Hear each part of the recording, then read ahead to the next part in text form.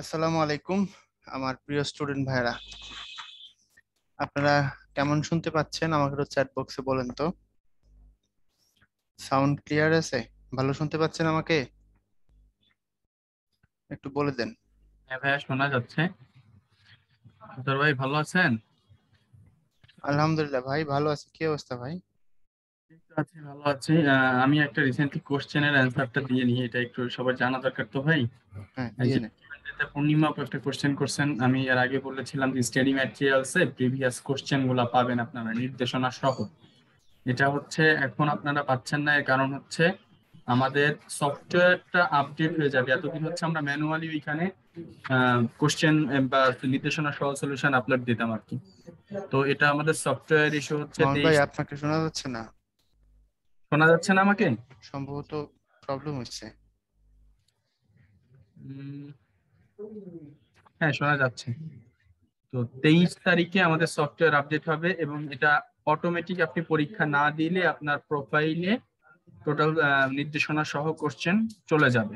তো 23 তারিখের পরে আপডেট হয়ে যাওয়ার পরে এটা ঠিক হয়ে যাবে অটোমেটিকলি, আশা করি। আর পিছনের যে কোশ্চেন গুলো এগুলোও চলে আসবে। সো 23 তারিখ পর্যন্ত অপেক্ষা করেন। আমার কথা কি শোনা যাচ্ছে? হ্যাঁ মামুন ভাই, শোনা গেছে, বাট আমার এখানে প্রবলেম হয়েছিল তাহলে। ঠিক আছে, তাহলে আমার কথা কি বুঝতে পেরেছেন ভাইয়া আপনারা? 23 তারিখের পর থেকে এক্সাম না দিলে আপনাদের ওখানে কোশ্চেন নির্দেশনা সহ কোশ্চেন অটো চলে আসবে, পিছনের গুলাও চলে আসবে। ভাই, দু একজনের হ্যান্ড রেস আছে, নিবেন না শুরু করব? আমরা নিতে পারি, একজনের হ্যান্ড রেজ নিতে পারি। আসিফ ভাই কোশ্চেন করতে পারেন, আসিফ ভাই। হ্যালো, আসসালামু আলাইকুম ভাইয়া, হ্যাঁ, ওয়ালাইকুম শুনতে আসসালাম। পাচ্ছেন? হ্যাঁ, শুনতে পাচ্ছি ভাইয়া। আচ্ছা ভাই, আমার আসলে একটা কোশ্চেন ছিল। এই যে আমরা ফর্ম ফিল আপ যে করেছিলাম বিসিএস এর, ওইখানে আমি একটা ভুল করেছিলাম। সেটা হলো যে আমার পাসিং ইয়ার এইটা হলো 2019 হবে।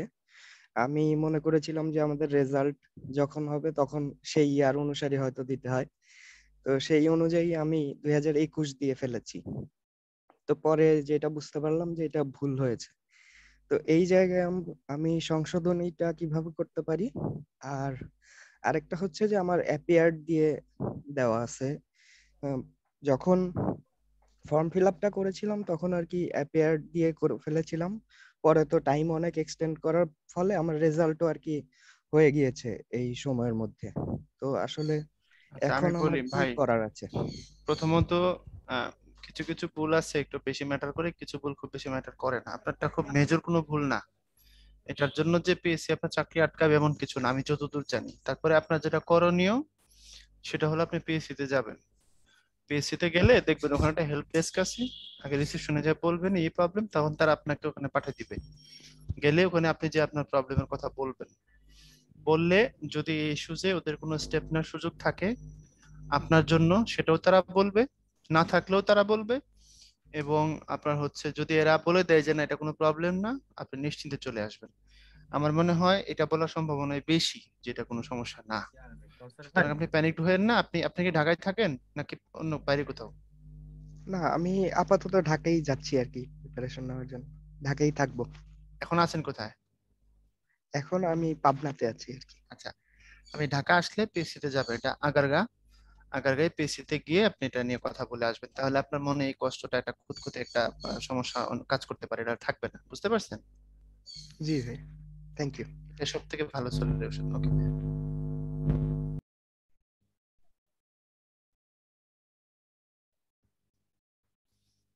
ওকে। ধন্যবাদ। তার মামুন ভাই, অনেকে হাত তুলে আছে, শুরু করে দিই নাকি? সজীব। হ্যাঁ, সজীব, সুজিত ভাই, আজকে আপনি আপনি কোশ্চেন করুন। শেষ।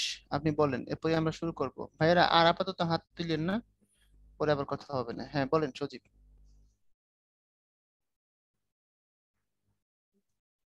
সজীব। আমি মনে হয়, হ্যাঁ, শুনতে পাচ্ছি। জি, আপনি প্রশ্ন করতে পারেন। পরীক্ষার যে ব্যাপারটা, যে আমাদের যে হচ্ছে এখানে যে পরীক্ষা না দিলে পরবর্তীতে আর দেওয়া যাচ্ছে না, এটা যদি একটু ব্যবস্থা করে দিত, যে হচ্ছে যারা কোনো কারণে পরীক্ষা মিস করতেছি, মানে জবের পাশাপাশি এগুলো হচ্ছে পড়ালেখা করা হচ্ছে, তো দেখা যাচ্ছে হচ্ছে সেক্ষেত্রে একদিন দুদিন যদি এক্সটেন্ড করা যেত, যে না আজকে পরীক্ষাটা না দিতে পারলে আর একটা ব্যবস্থা করা যেত, তাহলে একটু ভালো হতো। তাহলে আমাদের ইভালুয়েশনটা আমরা হচ্ছে বুঝতে পারতাম। আমি বলি ভাই, আমাদের পরীক্ষাটা হচ্ছে লাইভ এক্সাম, লাইভ পরীক্ষা। তো লাইভ পরীক্ষা সাধারণত আপনাকে দিন একটা দিনেই অ্যাটেন্ড করতে হবে। যেহেতু আমরা সময় দিচ্ছি অনেক, সকাল 6:30 থেকে একদম রাত 11:55 পর্যন্ত যেহেতু সময় দিচ্ছি, আর যেহেতু এক্সামটা লাইভ এক্সাম, তাহলে এই জন্য আপনাকে অবশ্যই অবশ্যই এক্সাম অ্যাটেন্ড করতে হবে। আর অ্যাটেন্ড না করলে আমি তো যেটা বলে দিলাম, যে আগামী 23 তারিখের পর থেকে সফটওয়্যার আপডেটের পর আপনাদের প্রোফাইলে অটো শো করবে আমাদের নির্দেশনা সহ যে সফটওয়্যার, মানে নির্দেশনা সহ যে কোশ্চেনটা, সেটা ওখানে অটো চলে আসবে আপনার প্রোফাইলে। জি জি, থ্যাংক ইউ। তাহলে আমরা শুরু করে দিতে পারি।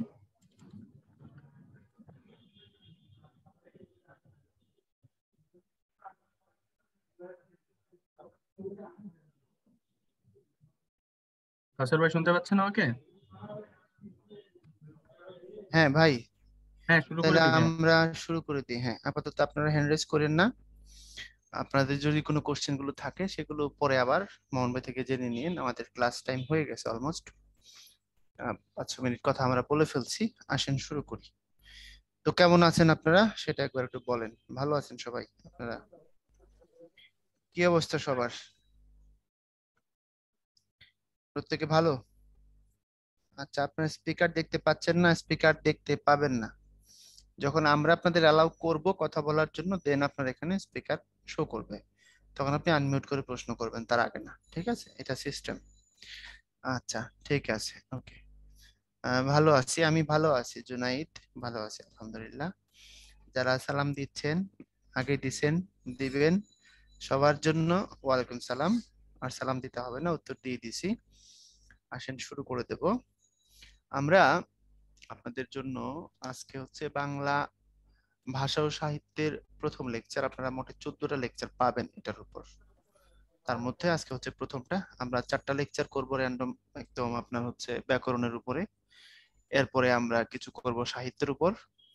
আবার শেষের দিকে 3টা ক্লাস থাকবে আপনাদের জন্য রাইটিং পার্ট, যেটা আছে সারাংশ সারমর্ম, তারপরে আপনার হচ্ছে কাল্পনিক সংলাপ, প্রবন্ধ রচনা, এগুলোর জন্য থাকবে। তো রচনা যেটা করব আমি, না বললে চলে গেছে। তো হ্যাঁ, এটা তো হয়ে গেছে। আপনাদের জন্য যেটা করব আমি সেটা হচ্ছে রচনাগুলো আপনাদের দিয়ে দেব। মোটামুটি 3-4টা লেকচার গেলেই 41-এর রিটার্নটা হয়ে যাক। হয়ে গেলে মোটামুটি মাস 1-1.5 মাসের মধ্যে একটু চিন্তা ভাবনা করে রচনাগুলো একটু যদি মডিফাই করতে হয় করে আপনাদের রচনাগুলো আগে দিয়ে দেবো, যাতে করে আপনারা একটু পড়াশোনা করে প্রিপারেশন গুছায় নিতে পারেন, একটু নোট আকারে আর কি। আর যদি পরীক্ষার পূর্ব সময়ে কোনো বার্নিং ইস্যুস তৈরি হয়, অর্থাৎ সময়ের যদি দাবি থাকে কোনো টপিক, সেক্ষেত্রে সেটা আবার একটু যোজন বিয়োজন হবে, বুঝতেই তো পারতেছেন। ঠিক আছে, সুতরাং অস্থির না হয়ে পড়াশোনা শুরু করে দিবেন, এই হচ্ছে আমার কথা। আমার কথা বুঝতে পারছেন? বাংলাদেশ বিষয়াবলী বিষয়ে কত পেজ লিখবো? 5 mark, 10 mark, 3 mark, 15 mark, 20 mark? এটা বাংলাদেশ বিষয়াবলীর যে ক্লাস যখন হবে তখন একটু বিস্তারিত অ্যান্সার দেবো না। আপাতত এটা নিয়ে আতঙ্কিত হয়ে না, সেটা সাবজেক্ট ওয়াইজ কথা বললেই ভালো হবে। রচনাতে আমার নোট চান? মাঝহার, আমি নোট করে তো পড়ি না। আমি অগোছালো মানুষ, আওলা মানুষ। আমি টপিক ওয়াইজ কিছু তথ্য তথ্য গোছগাছ করে মনে রাখার চেষ্টা করি, পরীক্ষার হলে গিয়ে এগুলা দিয়ে লেখার চেষ্টা করি। এটা হচ্ছে আমার সিস্টেম। সো এটা আমার থেকে আপনারা পাওয়ার সম্ভাবনা নাই। অনেস্টলি স্পিকিং আমি এরকমই।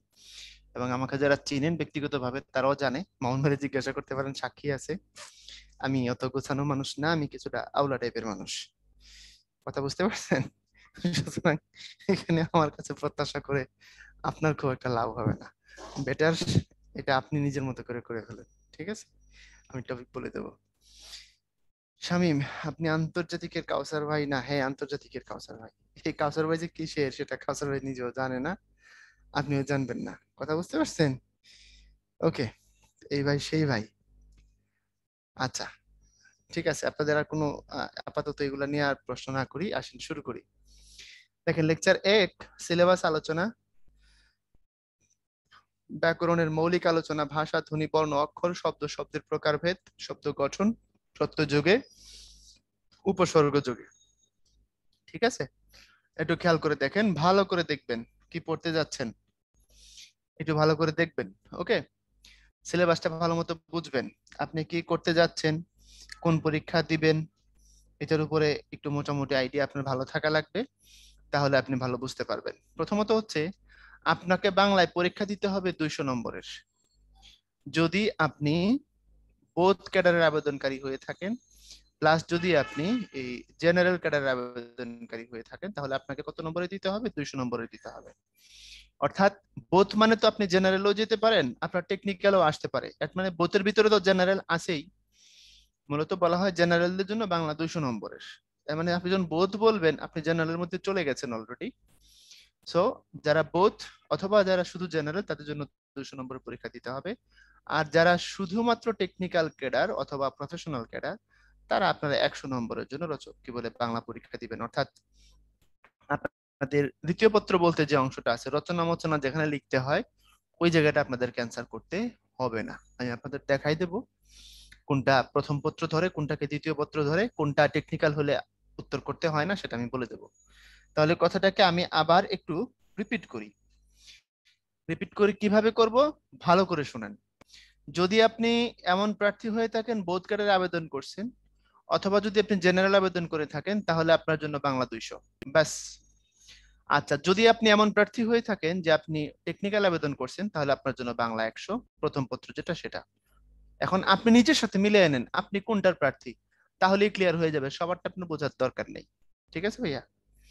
আচ্ছা, তারপরে আসেন। আচ্ছা ঠিক আছে শ্রাবণ, সেটা নিয়ে আপাতত আপনার চিন্তা করতে হবে না, সেটা দেখা যাবে না, ইনশাল্লাহ পরে দেখবো আমরা। এখন আসেন, আমরা আজকে পড়বো সিলেবাসা সম্বন্ধে জানবো, শব্দ শব্দের প্রকারভেদ বুঝবো, ব্যাকরণের মৌলিক আলোচনা অর্থাৎ ভাষা কি, ধ্বনি কি, বর্ণ কি, অক্ষর কি, প্রেরিত পড়ছেন, আজকে আবার দেখাই দিব শব্দ গঠন করা যায়। শব্দ গঠনের অনেকগুলো উপায় থাকে, তার মধ্যে আজকে আমরা প্রত্যয় যুগে কিভাবে শব্দ তৈরি হয়, উপসর্গ যুগে কিভাবে শব্দ তৈরি হয়, সেই জিনিসগুলো আমরা দেখব। এখন আসেন, এইটা হচ্ছে সিলেবাস। এটা কাদের জন্য? এটা হচ্ছে আপনার এই যারা বোথ অথবা যারা হচ্ছে আপনার জেনারেল, সহজ কথায় যদি বলি, এই যে সাধারণ, টেকনিক্যাল এবং পেশাগত উভয়, অর্থাৎ যারা আছে সবার জন্য, এর অর্থ হলো বোথ প্লাস জেনারেল। অর্থাৎ আপনি যারা কি দিছেন, বোথ করছেন, বোথ, তাদের জন্য এটা আছে। আচ্ছা, টেকনিক্যালের জন্য আজকের ক্লাস না, হ্যাঁ টেকনিক্যালও থাকবেন, বুঝবেন, একটু দেখেন। তাহলে এখানে আপনাকে যেটা করতে হবে, প্রথমত আপনার 30 নম্বরের, ভালো মতো বুঝবেন, 30 নম্বরের করতে হবে, আহ, ব্যাকরণের উত্তর দিতে হবে। বুঝতে পারছেন? ব্যাকরণের উত্তর দিতে হবে 30 নম্বরের। ব্যাকরণ কি থাকবে? ব্যাকরণ থাকবে হচ্ছে শব্দ গঠন, বানান বানানের নিয়ম, বাক্য শুদ্ধি, প্রয়োগ অপপ্রয়োগ, প্রবাদ প্রবচনের নিহিতার্থ প্রকাশ, বাক্য গঠন। এখানে আপনাদের জন্য নতুন টপিক যেটা, সেটা হচ্ছে এটা, প্রবাদ প্রবচনের নিহিতার্থ প্রকাশ। যদি আমরা প্রবাদ প্রবচন পড়ে গেছি, বিসিএস এর প্রিলিতে পড়ছি, কিন্তু এটা গোল্লা গোল্লা মারার জন্য পড়ছি, এটা বিস্তারিত লেখার জন্য পড়ি নাই। এখন বিস্তারিত লেখার জন্য পড়বেন, একটা প্রবাদ দেওয়া থাকবে, সেটার অর্থ লিখবেন, তারপরে সেটাকে বাক্যে প্রয়োগ করে দেখাবেন। যেমন ধরেন, একটা প্রবাদ আপনাকে দেয়া থাকলো, ওঝার বেটা বন গরু। এটার অর্থ হলো যোগ্য লোকের মূর্খ সন্তান। প্রবাদটা হচ্ছে কি? ওঝার বেটা বন গরু। এটার অর্থ কি? ব্র্যাকেটে লিখবেন যোগ্য লোকের মূর্খ সন্তান, তারপরে ওই ওঝার বেটা বন গরু দিয়ে একটা বাক্য তৈরি করে দেখাবেন। কথা বুঝতে পারছেন? আপনার যেভাবে খুশি আপনি বলতে পারেন এরকম, কামাল হচ্ছে একটা ওঝার বেটা বন গরু, ওর বাবা 3বারের উপজেলা চেয়ারম্যান, অথচ সে এসএসসি তে পাশ করতে পারলো না। এরকম ভাবে, আর যেভাবে আপনার খুশি, অর্থবহ, সুন্দর একটা বিসিএস স্ট্যান্ডার্ড একটা বাক্য দেখাবেন আর কি। হ্যাঁ, আই রিড ইন ক্লাস 5 অথবা আই ইট রাইস, এগুলো তো আসলে বাক্য অবশ্যই, কিন্তু আপনার ওই স্ট্যান্ডার্ড তো ম্যাটার করে, বুঝতেই তো পারেন। এরকম করে বাক্য এগুলাকে প্রয়োগ করে দেখাবেন।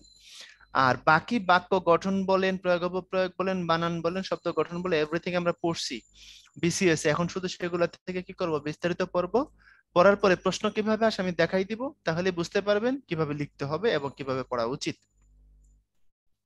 এরপরে ভাব সম্প্রসারণ, এখানে থাকবে 20 নম্বর। সারমর্ম এখানে থাকবে 20 নম্বর। তারপরে বাংলা ভাষা ও সাহিত্য বিষয়ক প্রশ্নের উত্তর দিতে হবে আপনাকে, এখানে থাকবে হচ্ছে 30 নম্বর। এখানে বলে 20 দিয়ে রাখছে, এটা হবে 30। তাহলে আপনার এখানে থাকলো 30, এখানে থাকলো 30, 60 আর হলো 40। এই হলো সব মিলে কত নম্বর? এই হলো 100 নম্বরের প্রশ্ন। কথা বুঝতে পারছেন? এখন এখান থেকে আপনি কত পাইতে পারেন? ভালো লিখলে আপনি এখানে পাইতে পারেন 25 অথবা তার বেশি। আপনি 30ও পাইতে পারেন যদি আপনার উত্তরটা খুব ভালো হয়। টিচার যদি আপনার সবগুলো প্রশ্নে 5টা কোশ্চেন আসবে তো, যদি 6 করে আপনাকে দিয়ে দেয় তাহলে আপনি 30ও পাইতে পারেন। আমি ধরলাম আপনি এখানে 25 পাবেন, ধরে নিলাম। ভাব সম্প্রসারণ এবং সারমর্ম যদি আপনি সুন্দর করে গুছায় লিখতে পারেন, এখানে 20, 20, 40 নম্বর, এটা হিউজ নম্বরের প্রশ্ন।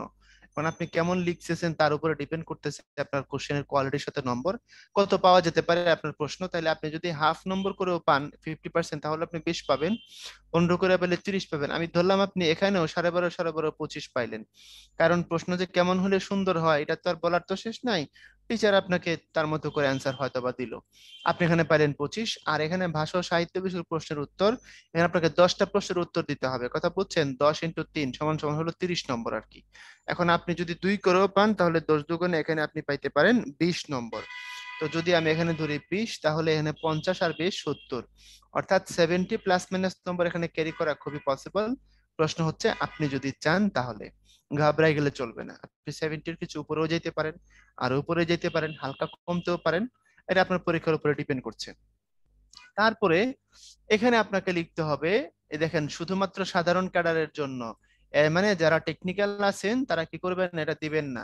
এখন যারা বোধ দিয়েছেন তারা সাধারণের মধ্যে আছেন কিনা? অবশ্যই আছেন। সুতরাং বোধ দিলে এটা দিতেই হবে, সাধারণ হলে এটাও দিতে হবে। আর যারা শুধুমাত্র টেকনিক্যাল ক্যাডারের আবেদন যারা করছেন তারা এটা দিবেন না। একই দিনে পরীক্ষা হবে, 4 ঘন্টার, ওই প্রথমটা দিয়ে, প্রথম অংশ দিয়ে এটা আর খাতা নিবেন না, আপনি বের হয়ে চলে আসবেন। এই হচ্ছে কথা। বুঝা গেল কথা? তো এখন এখানে আপনাকে অনুবাদ করতে হবে ইংরেজি থেকে বাংলা, 15 নম্বর। একটা সংলাপ লিখতে হবে। কাল্পনিক সংলাপ বলতে আর কিছু না, এটা আসলে সংলাপই। ডায়লগ বলতে আমরা যেটাকে বুঝি, ডায়লগ তো কাল্পনিকই হয়। আপনাকে বললো যে বাংলাদেশের ক্রিকেট এবং তার ভবিষ্যৎ নিয়ে দুই বন্ধুর মধ্যে একটা সংলাপ লিখুন, তো কাল্পনিকই তো।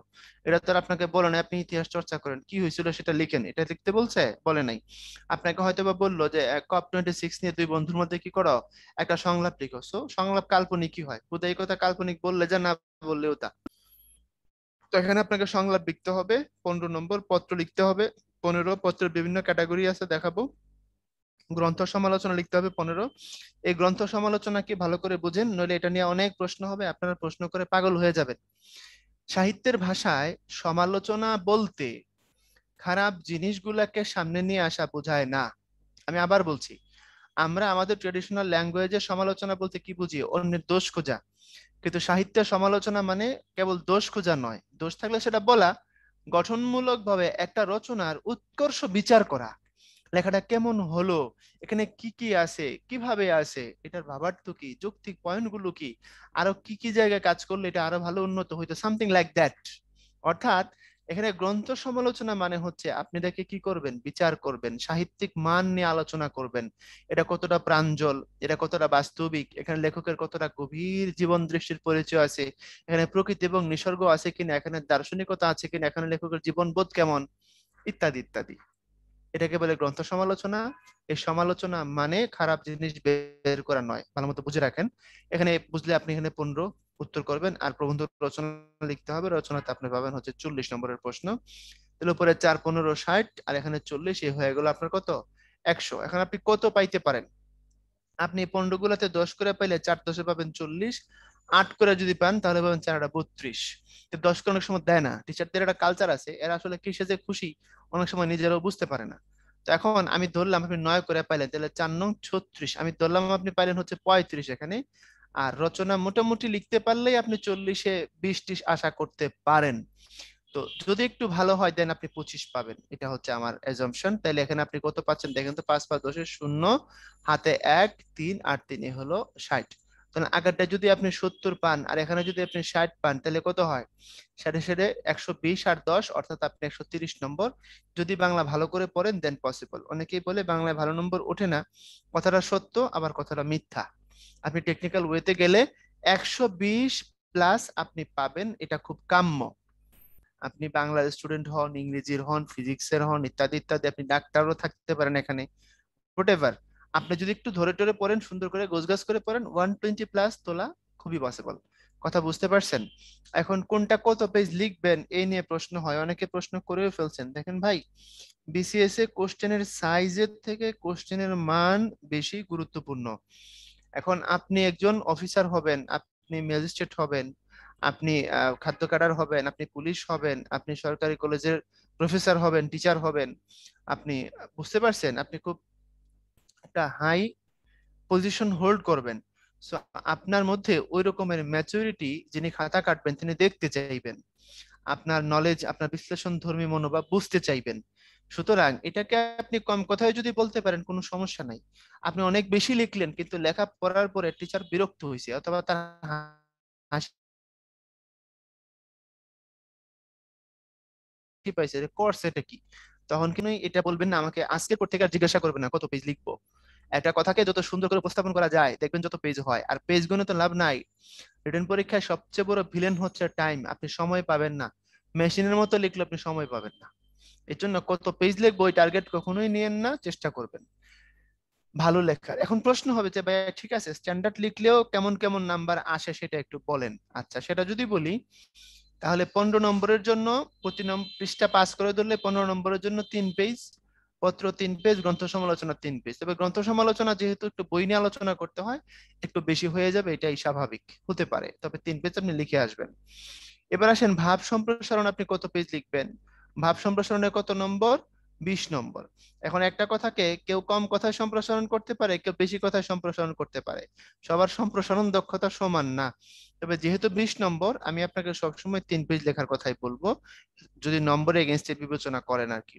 অনেকে 2 পেজেও খুব সুন্দর সুন্দর কথা লিখে ফেলতে পারে, কারণ সবার এক্সপ্রেস করার ক্ষমতা একরকম না। সেক্ষেত্রে সেটাও খুব স্ট্যান্ডার্ড, কারণ দেখেন টিচার অত সময় নাই আপনার খাতা জান প্রাণ দিয়ে পড়বে। একটা খাতা 4 ঘন্টা লিখলে মিনিমাম 45 থেকে 50 পেজ হবে, বড় সাইজের খাতা হয়। সুতরাং বুঝতেই পারেন, যদি আপনি সুন্দর করে কম কথায় ভালো কথা লিখতে পারেন আপনি নম্বর ভালো পাবেন। এটা হচ্ছে আমার কথা। ওকে, এরপরে আসেন, আপনারা কি লিখছেন? ফার্স্ট পেপার সেকেন্ড পেপার আলাদা আলাদা করে 50 মার্ক না পেলে কি শূন্য হয়ে যাবে, নাকি এটা 30, নাকি 2 পেপার মিলে? আচ্ছা, 2 পেপার যেখানে আছে সেখানে আপনি 60 পাইতে হবে, তাইলে আপনি পাস। যদি 60-এর কম পান সেটা শূন্য হয়ে যাবে। বুঝতে পারছেন? মানে 30% বলা হয়।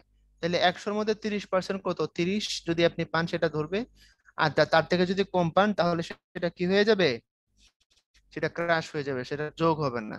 তাহলে বাংলা যারা দুটোই অ্যাটেন্ড করবেন তারা 60-এর বেশি পাইলে যোগ হবে, ইংলিশ যেটা অ্যাটেন্ড করবেন 60-এর বেশি পাইলে যোগ হবে। বাংলাদেশের ফেরশো তাই। আপনি যদি কোনো পরীক্ষায় 100-তে শূন্য পান আর পরে 450-এর বেশি পান, দেন আপনি পাস, কোনো সমস্যা নাই। কথা বুঝতে পারছেন? শুধুমাত্র শর্ত হলো ওই শূন্য পরীক্ষাও আপনার অ্যাটেন্ড করা লাগবে, অ্যাটেন্ড না করলে হবে না।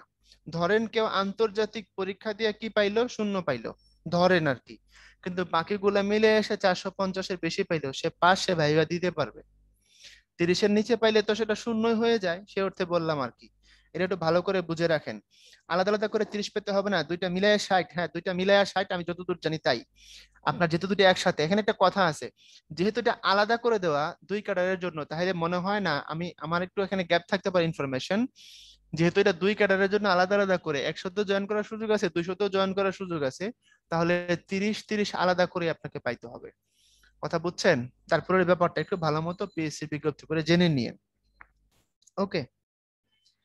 হ্যাঁ, তাহলে জব পাবে আপনার, যদি এটার বেশি পান নম্বর, যদি আপনি দুইটা মিলে সবকিছু মিলে যদি আপনি 450-এর বেশি পান আপনি জব পাবেন, জবের জন্য ফ্যাক্টর না, কিন্তু আপনি তো পিছিয়ে যাবেন।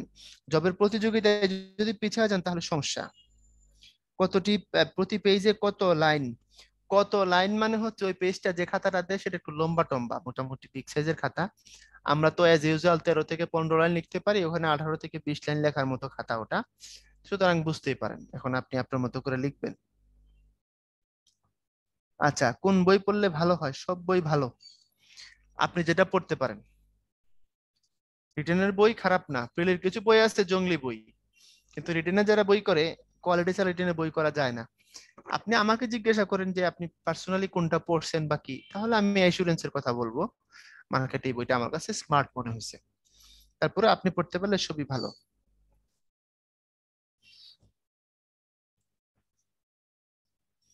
মাঝে মাঝে আনকমন দেখে পরিচিত উপসমাজ আছে, সেক্ষেত্রে universal format। অপরিচিত কোনো গ্রন্থের সমালোচনা করার ক্ষেত্রে কোনো ইউনিভার্সাল ফরম্যাট কাজে লাগবে না। প্রশ্ন করেছেন বাপ্পি দেবনাথ, মানে এক পয়সাও কাজে লাগবে না। যেমন ধরেন আপনার ইংরেজিতে অনেক সময় প্রনাউন বসে কাজগুলো করা যায়। আপনি ইট দিয়ে বললেন, আপনি বলতে পারেন যে it is very potential for the country. এখন it is very potential for the country, এটার জায়গায় অনেক পজিটিভ জিনিস বসাই দিলে হয়ে যায়। It is very dangerous for the world, এখানে অনেক জিনিস নেগেটিভ জিনিস বসাই দিলে হয়ে যায়। সো ইংলিশে সম্ভব, বাংলা এমন কোনো ইউনিভার্সাল ফরম্যাট নাই।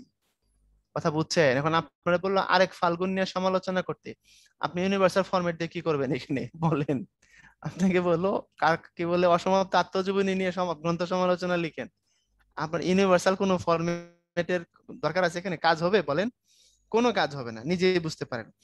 উত্তরণের বইগুলো কেমন? জোস। উত্তরণের বই, আমার বই বলে আমি সেটা বলছি না, আমার প্রতিষ্ঠানের বই বলে না, বইগুলোর পিছনে উত্তরণের বিশাল টিম ওয়ার্ক আছে, খুব সুন্দর খাটাখাটুনি করে এত দ্রুত বই আনছে তারা, আপনাকে বুঝতে হবে তাদের এফোর্ট খুব হাই লেভেলের।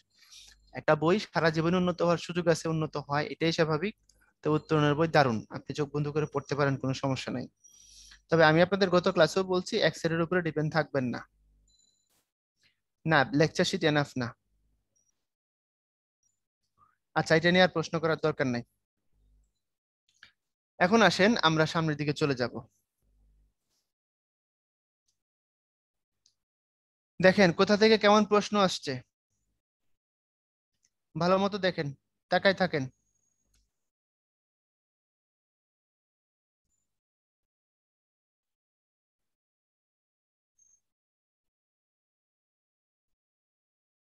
দেখছেন কোথা থেকে কেমন প্রশ্ন আসছে? এটা পিডিএফ দেখবেন, দেখে মিলাই নিয়েন। ওকে, ফেসবুক গ্রুপ আছে, মাউন ভাই আপনাদের শেয়ার করে দিবে, আপনারা সেখানে অ্যাটেন্ড করে ফেলবেন। এবার আসেন আমরা চলে যাব আমাদের পড়ায়, একটু খেয়াল করবেন। রেডি? দেখেন আমরা ভাষা কি এটা আমরা জানি, প্রত্যেকেই জানি। ভাষা মানে কি? ভাষা হচ্ছে আমরা মনের ভাব প্রকাশ করার জন্য আমাদের বাকযন্ত্রের দ্বারা যে অর্থপূর্ণ ধ্বনি বা ধ্বনির সমষ্টি তৈরি করি, সেটাকে আমরা বলি হচ্ছে ভাষা।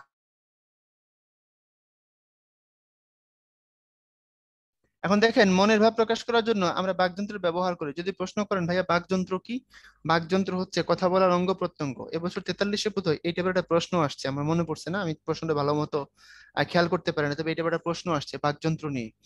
বাকযন্ত্র হচ্ছে শুরু হবে ফুসফুস থেকে। ফুসফুসে আমরা কি করি? বাতাস জমা করি। বাতাস জমা করে সেই বাতাসটাকে আমরা মুখের ভিতর দিয়ে কণ্ঠনালী দিয়ে আনতে থাকি। তারপরে সেটাকে আমরা এখানে বিভিন্ন কারুকাজ করে একটা সময় অর্থপূর্ণ ধ্বনিতে রূপান্তর করি।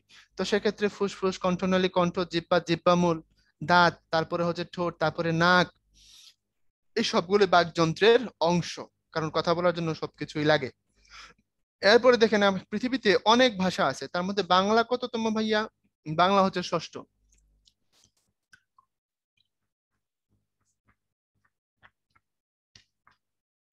ব্যবহারকারীর দিক থেকে, অর্থাৎ একটা ভাষায় কত বেশি মানুষ কথা বলে সেই হিসাবে বাংলা হচ্ছে ষষ্ঠ বৃহত্তম ভাষা। আর পৃথিবীতে 3,500-এর মতো ভাষা আছে, বাংলা ব্যবহার করে কত কোটি মানুষ? 30 কোটি মানুষ। এখানে কোথায় বাংলা কত মানুষ ব্যবহার করে সব বলে দিছি। এটা নতুন বইটার ইনফরমেশন, এবছর যে নতুন ব্যাকরণটা আসছে এটার ইনফরমেশন। এখন আসেন বাকযন্ত্রের দ্বারা তৈরি যে আওয়াজ, এই আওয়াজকেই বলা হয় ধ্বনি। বিজ্ঞানের ধ্বনি আর ভাষার ধ্বনি কিন্তু এক জিনিস না। বিজ্ঞানের বস্তুর সাথে বস্তু যদি সংঘর্ষ হয়, কম্পন হয়, হাবিজাবি বিভিন্ন রকমের ফিজিক্সের সংজ্ঞা আছে। তো বাংলায় ধ্বনি মানে হচ্ছে আমাদের বাকযন্ত্র দ্বারা তৈরি আওয়াজ। যেমন আমি মুখ দিয়ে যদি আওয়াজ করি, সোজা কথা, আমি যদি বলি অ, এটা একটা ধ্বনি। আমি যদি বলি ম, এটা একটা ধ্বনি। আর এই অর্থপূর্ণ ধ্বনিগুলো যদি আপনি সমষ্টি আকারে করেন তাহলে সেটা ভাষা হবে। তাইলে মনের ভাব প্রকাশ করার জন্য অর্থপূর্ণ ধ্বনিটাকে আমরা ভাষা বলি। ভালো করে বুঝেন, মুখ দ্বারা তৈরি যে কোনো ধ্বনি, যে কোনো আওয়াজকে ভাষা বলা যাবে না যদি তার মধ্যে কি না থাকে? অর্থ না থাকে। এই হচ্ছে কথা। ধ্বনির দুই রকম, স্বরব্যঞ্জন, এগুলো প্লেলিতে পড়ছি, এখন আর দেখাবো না। স্বরবর্ণ ব্যঞ্জন বর্ণ বুঝি আমরা, ঘোষ ঘোষ অল্পপ্রাণ মহাপ্রাণ বুঝি, এগুলো জাস্ট মনে করাই দিচ্ছি আপনাকে। এরপরে আসেন অক্ষর। এই অক্ষর জিনিসটা রিটেনেও বিভিন্ন জায়গায় আপনার কাজে লাগবে। আপনার শব্দ গঠন করার জন্য, শব্দ বোঝার জন্য, এমনকি অনুবাদ করার জন্য আপনার লাগবে। এই অক্ষর মানে হচ্ছে ভাইয়া ইংরেজিতে যেটাকে আমরা সিলেবল বলি, সেটাকে আমরা বাংলায় বলি হচ্ছে অক্ষর। এখন ঝামেলা হলো ঝামেলা হলো আমরা আমাদের ভাষায় আহ অক্ষর বলতে যেটাকে বুঝি, ব্যাকরণে কিন্তু অক্ষর বলতে সেটাকে আমরা বুঝি না। আমরা নর্মালি অক্ষর বলতে এই কটাকে বুঝে ফেলি, এই পটাকে বুঝে ফেলি, মটাকে বুঝে ফেলি, এরকম আমরা বুঝে ফেলি। কিন্তু ব্যাকরণে অক্ষর শব্দের অর্থ হলো একটা শব্দ উচ্চারণ করতে আপনার মাঝে মধ্যে শব্দের মাঝখানে গিয়ে থামতে হবে। তো যতটুকু গিয়ে আপনি থামবেন ততটুকু একটা অক্ষর। এখন আপনি যদি বলেন ভাইয়া আমি যদি না থামি, এখন আমি তো এক শ্বাসে 5 লাইন বলতে পারি, ভাইয়া সেটা কথা না। আপনি একটা শব্দের চাইলে ভাগ ভাগ করতে পারেন, ওই ভাগটুকু অংশটুকু আপনি যদি শব্দটাকে পোস্টমর্টম করেন সুন্দর করে উইদাউট গ্যাপ যতটুকু উচ্চারিত হয় এক টানে, সেটাই হচ্ছে একটা অক্ষর, অর্থাৎ সিলেবাল বলতে যেটাকে বোঝায়।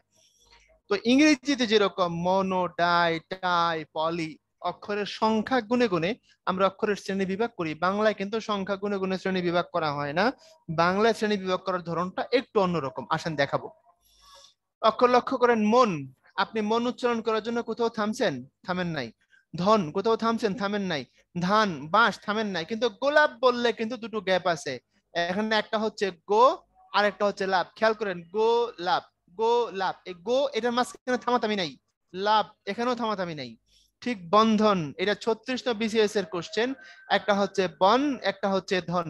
ওখানে অপশনে ছিল বন্ধন শব্দটির সঠিক অক্ষর বিন্যাস কোনটা, ব যোগ ন যোগ ধ যোগ ন, এখানে বেশিরভাগ মানুষ তখন গোল্লা দিয়েছিল। এখন আপনারা বলেন এটা কি অক্ষর বিন্যাস, না ধ্বনি বিন্যাস, না বর্ণ বিন্যাস?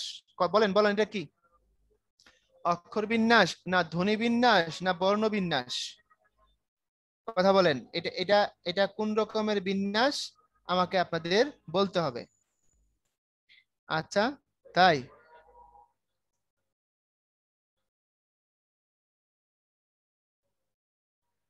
আচ্ছা, ভালো। আপনাদের তো বিশাল অবস্থা, অক্ষর বর্ণ ধ্বনি শব্দ ফাটাই দিছেন। এটা প্রকৃতপক্ষে বর্ণ বিন্যাস, এটাকে ধ্বনি বিন্যাস বলাও চলে না। কোন কোন বইয়ে ধ্বনি বিন্যাস লিখেছে, ধ্বনি বিন্যাসটা শতভাগ ভুল এটা আমি বলছি না, তবে বর্ণ বিন্যাস বলা ভালো। কেন বর্ণ বিন্যাস বলা ভালো, আসেন সেই ব্যাখ্যা আপনাকে দিয়ে দেই। কারণ বর্ণর মাঝখানে তো ধ্বনি থাকে, সেই ধ্বনিটা তো আমরা এখানে ধরি নাই। যেমন ধরেন বর পরে যদি ব্রেকেট একটা অ থাকতো, নর পরে যদি আবার অ থাকতো, ধর পরে যদি আবার অ থাকতো, আর নর পরে বন্ধন, যেহেতু শেষে বন্ধন, আমরা বন্ধন বললে সাধারণত থামি না, ন তারপরে ও আসে। যদি এরকম আপনার এই ডিরেকশন গুলো থাকতো তখন সেটাকে আমরা ধ্বনি বিন্যাস বলতে পারতাম, কোনো সমস্যা নাই। কথা বুঝতে পারছেন? আচ্ছা ঠিক আছে, মামুন ভাই একটু কথা বলতে চাচ্ছে আপনাদের সাথে। এখনই বলে ফেলেন মামুন ভাই, আমার এখানে আজান হচ্ছে। ঠিক আছে ভাইয়া, থ্যাংক ইউ। তো আমি আপনাদের সাথে যে টপিকটা নিয়ে কথা বলতে চাচ্ছিলাম সেটা হচ্ছে 41-এর যে পরীক্ষাটা শুরু হবে 29 তারিখ থেকে, ফাইনাল পরীক্ষা পিএসসি এর, এই পরীক্ষাটাতে আপনারা কে কে অংশগ্রহণ করছেন, কেউ আছেন কিনা? আমি একটা পোল লঞ্চ করেছি, আপনারা একটু অ্যান্সার দিবেন। 41-এর রিটেন পরীক্ষায় আপনারা অংশগ্রহণ করছেন কিনা?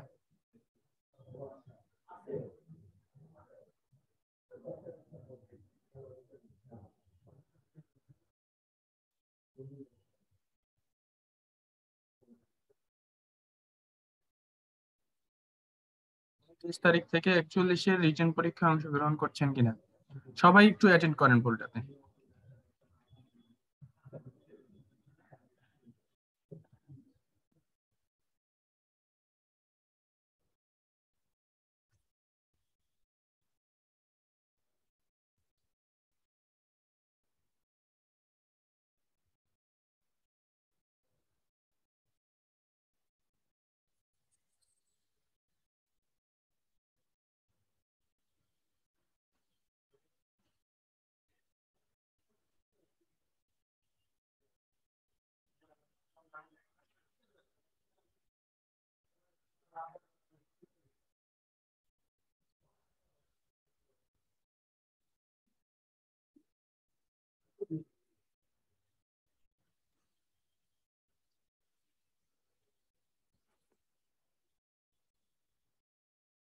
আপনাদের ভোট দেওয়া যদি শেষ হয় তাহলে আমি পোলটা এন্ড করে দিই।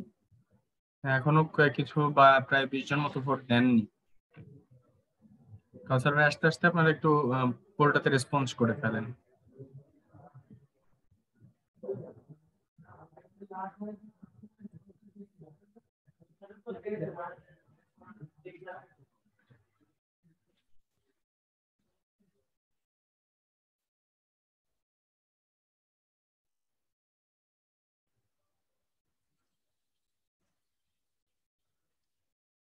ঠিক আছে, আমি বুঝতে পেরেছি।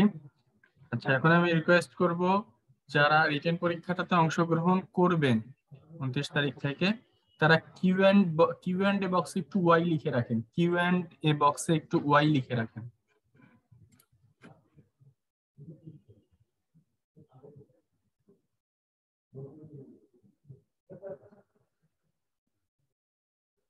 হ্যাঁ কাউসার ভাই, আপনি শুরু করে দিতে পারেন। ওকে ডান। ওকে ভাইয়া, ঠিক আছে, ওকে।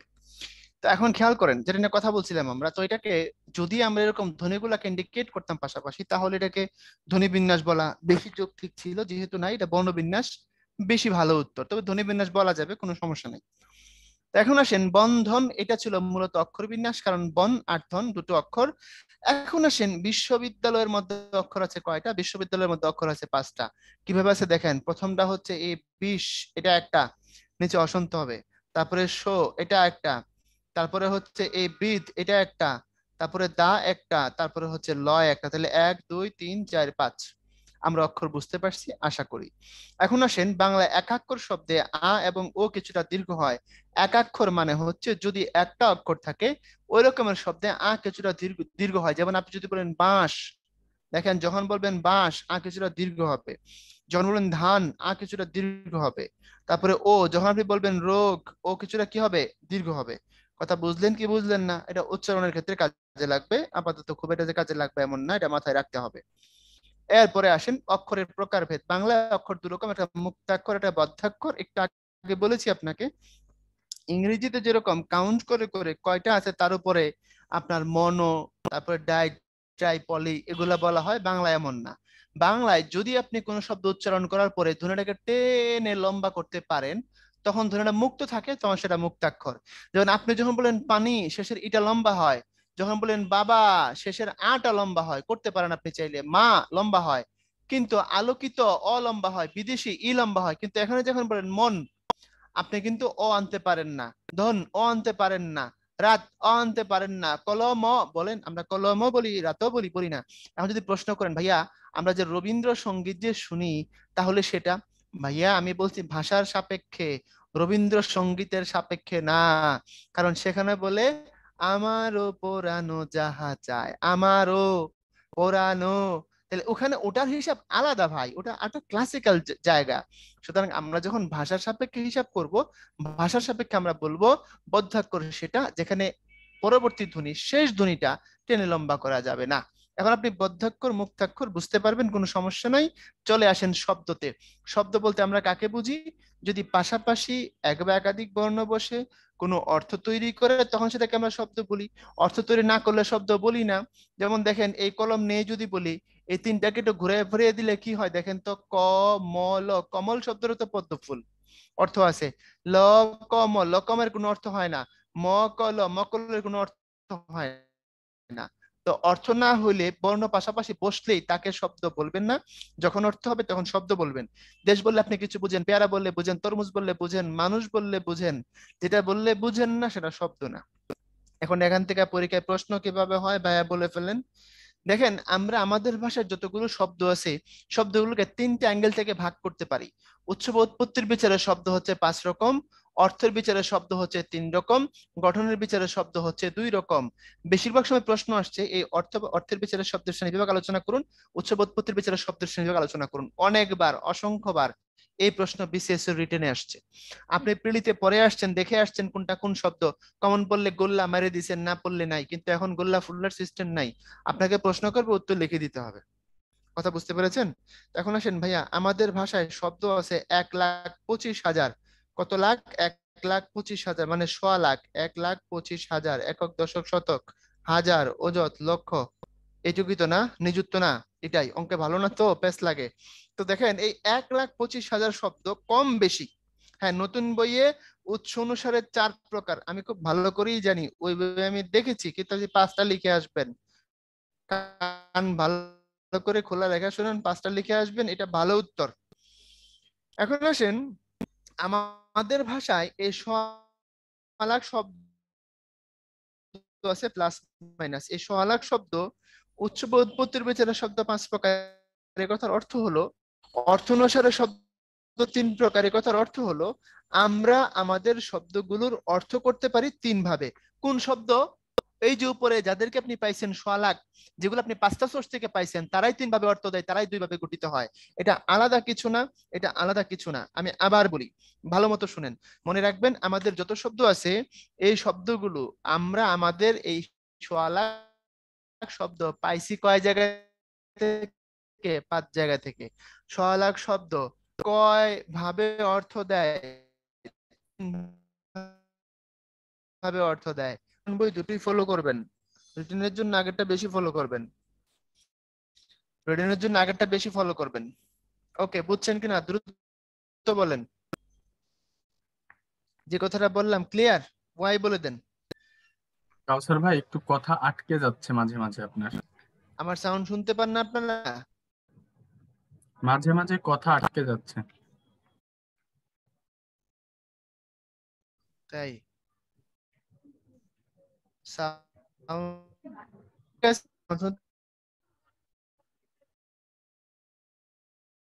শুনতে পাচ্ছেন? এখনো আটকে যাচ্ছে।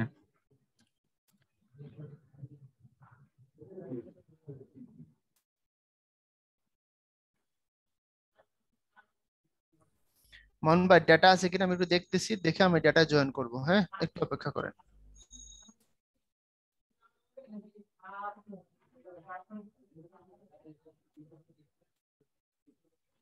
হ্যাঁ, ভাইয়া জয়েন করতে করতে আমি বলছি আপনাদেরকে, আমরা একটা সার্ভে করলাম যে আসলে অ্যাকচুয়ালি সেই রিটেনে কারা পরীক্ষা দিচ্ছেন। তো আমরা সেক্ষেত্রে খুব একটা বেশি পাই নাই। মাত্র আমাদের টোটাল স্টুডেন্টের মধ্যে বলতে গেলে অনলি 3%, অনলি 3% আছে হচ্ছে যারা আহ, আহ, পরীক্ষা দিবে, অ্যাকচুয়ালি সে রিটেন পরীক্ষা দিবে, অনলি 3%। তো এই কারণে আমরা মানে রিটেন পরীক্ষা আর বন্ধ রাখতে চাচ্ছি না। যদি বেশি হতো তাহলে হয়তো আমরা বন্ধ রাখতাম, বাট অনেক কম, তো এই জন্য আমরা বন্ধ রাখছি না।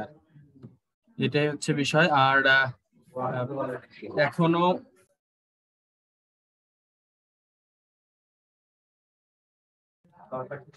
এখনো যেটা হচ্ছে সেটা হচ্ছে যে আপনাদের যে পরীক্ষার খাতাটা, এটা হচ্ছে আপনারা 3 দিন পর, অ্যাটলিস্ট একটা পরীক্ষা হয়ে যাওয়ার 3 দিন পর থেকে আপনারা দেখতে পারবেন না আপনাদের প্রোফাইলে। আর আপনাদের জন্য আমরা বলতে গেলে একটা মানে ডেইলি পরীক্ষার পাশাপাশি আরো একটা পরীক্ষা নিব।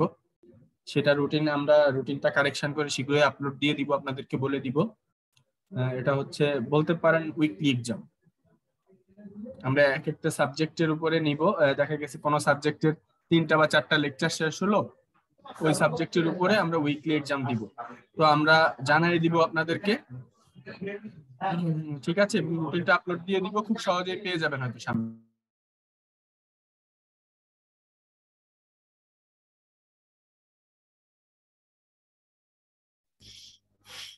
ওকে,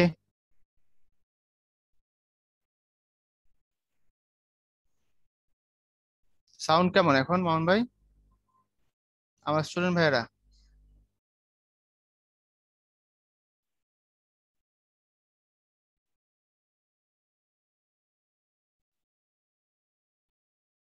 এখন ঠিক আছে? আচ্ছা, ওকে। মোহন ভাই, আপনাকে একটু হোয়াটসঅ্যাপ করছি, একটু চেক করেন।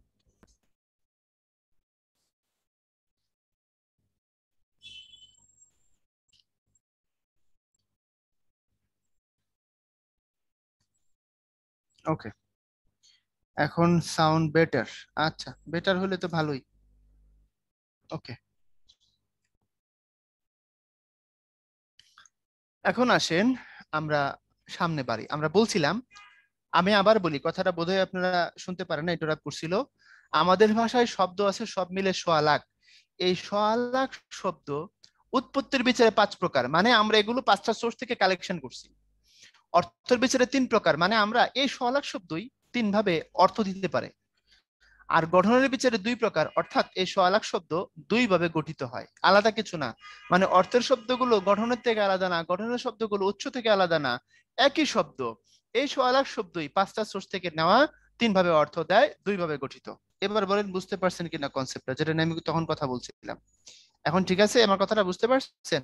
চ্যাট বক্সে ওয়াই বলেন। ওকে, এখন আসেন আমরা, এই যে দেখেন এখানে চোখ বড় বড় করে তাকান। আমরা বলছি উৎস উৎপত্তির বিচারে তৎসম অর্ধ তৎসম তদ্ভব দেশি বিদেশি। এটা প্রিলিতে পড়ছেন না এমন কে আছেন বলেন তো, যে ভাইয়া আমি না পড়ে আসছি? আমরা প্রত্যেকে পড়ছি। তো তখন তো আমরা শুধু পড়ছিলাম কি, শব্দগুলো চিনছিলাম।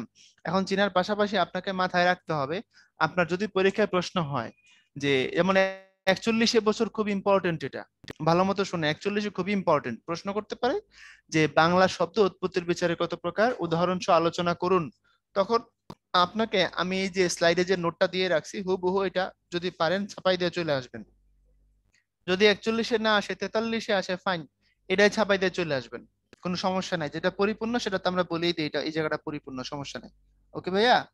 তো এখন আসেন তৎসম শব্দ। তৎসম মানে কি? তার সমান। যে সকল শব্দ সংস্কৃত থেকে হুবহু আসছে এগুলোকে তৎসম বলা হয়। আমি এখানে লিখে দিলাম যেগুলো হুবহু, এর সঙ্গে আপনাদের এখন আর পড়াইতে হবে না। তারপরে অর্ধতৎসম মানে কি? অর্ধেক সমান, অর্থাৎ 50% মিলে যাবে। আপনার কাছে 10 টাকা, আমার কাছে 20 টাকা, তাহলে আপনি আমার অর্ধেক আর্থিক যোগ্যতা রাখেন।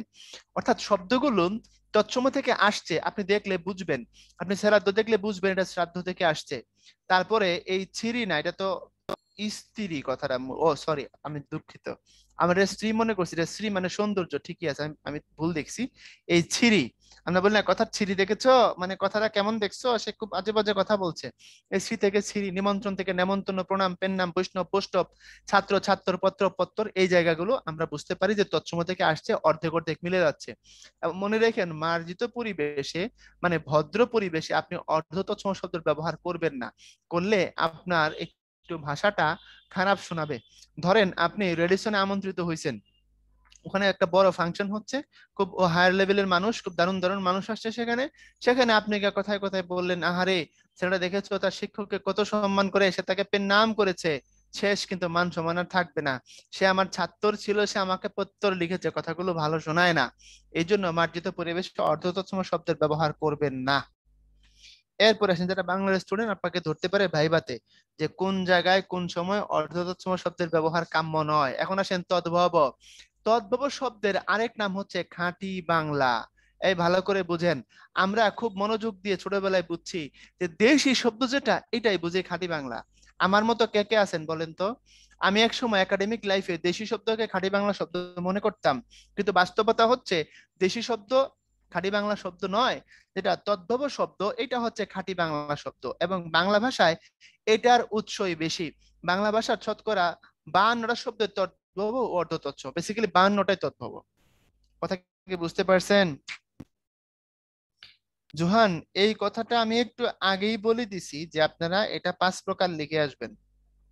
কথা ক্লিয়ার? একই জিনিস ছোট বাচ্চাদের মতো যদি আপনারা বারবার রিপিট করে জিজ্ঞাসা করেন, নবম দশম শ্রেণীর বইয়ে লিখছেন বাংলা ব্যাকরণ বইয়ের শব্দের প্রকারভেদ ভিন্ন, সেক্ষেত্রে পরীক্ষা আমরা পুরাতন বই রেফারেন্স দিব নাকি নতুন বর্তমান বই? আমি একটু আগেই বলছি যেটা আগের বইটা 5 প্রকার শব্দের উৎসের বিচারে 5 প্রকার দিয়ে আসবেন। আর নবম দশম শ্রেণীর বইয়ে যে ভিন্ন, এটা কি আপনি আমার আগে জানছেন না পরে জানছেন? বলেন, কিছু মনে করবেন না। আপনি আমার পরে জানছেন, কারণ এগুলো নিয়ে আমরা কাজ করি।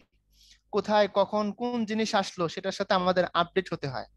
লাইক এ ডক্টর, রোগ আসার সাথে সাথে এটা নিয়ে ডাক্তাররা কাজ করে, কোন রোগ আসতে পারে সেটা নিয়েও কাজ করে। এখন এই যে নতুন বইটাতে যে ভিন্ন আসছে, অর্থাৎ এখানে যে অর্ধ তৎসমটা দেয় নাই, ওটা তো আপনার জানার আগে আমি জানছি। তো আমি জানি না, তারপরেই বলছি আপনি 5টাই দিয়ে আসবেন। কথা বুঝছেন? এই জিনিসগুলো কেন বিব্রত করেন বারবার প্রশ্ন করে বলেন তো?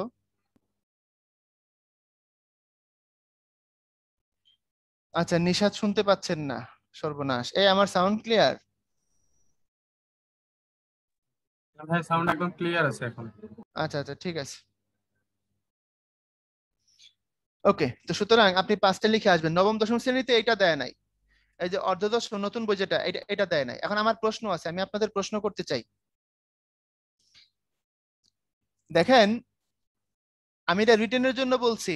রিটেনে রিটেনে রিটেনে তো আপনার কি হয় না, গোল্লা মারতে হয় না। আমি আপনাদের জিজ্ঞাসা করি, আমাদের ভাষায় এখন সাধারণ মানুষ শ্রাদ্ধ কথা ব্যবহার করে কিনা, আমাদের ভাষায় সাধারণ মানুষ নেমন্তন্ন কথা ব্যবহার করে কিনা, তারপরে এই যে দুর্গা কথাটার অর্থতৎসম রূপ দুর্গা, এটা কলকাতার হিন্দুরা ব্যবহার করে কিনা, তারপরে হচ্ছে আপনার এই কৃষ্ণ কথাটার অর্থতৎসম রূপ কেষ্ট, এই কথাটা ব্যবহার করে কিনা, তারপরে এই ধর্ম কথার অর্থতৎসম রূপ ধম্ম, এটা ব্যবহার করে কিনা আমাকে চ্যাট বক্সে দ্রুত লিখবেন। তারপরে আপনার এই ধৈর্য থেকে ধৈর্য, এই জিনিসগুলা ব্যবহার করে নাকি করে না, সাধারণ মানুষ করে কিনা। আচ্ছা, আপনারা বলছেন করে ম্যাক্সিমাম, যারা বলছেন করে না তাদেরকে বিনয়ের সাথে বলতে চাই, বাংলাদেশের সাধারণ মানুষ এবং কলকাতার বাঙালিদের ভাষার ব্যাপারে আপনার তেমন কোনো আইডিয়া নেই। ঠিক আছে, আমাদের পাবনা কুষ্টিয়া অঞ্চলে এই ছাত্তর পত্তর এই কথার অ্যাভেইলেবল ব্যবহার আছে, ছাত্তর পত্তর কথার অ্যাভেইলেবল ব্যবহার আছে। কথা বুঝতে পারছেন? পাবনা কুষ্টিয়া অঞ্চলে বৃন্দাবন দাসের নাটকগুলো দেখলে বুঝতে পারবেন।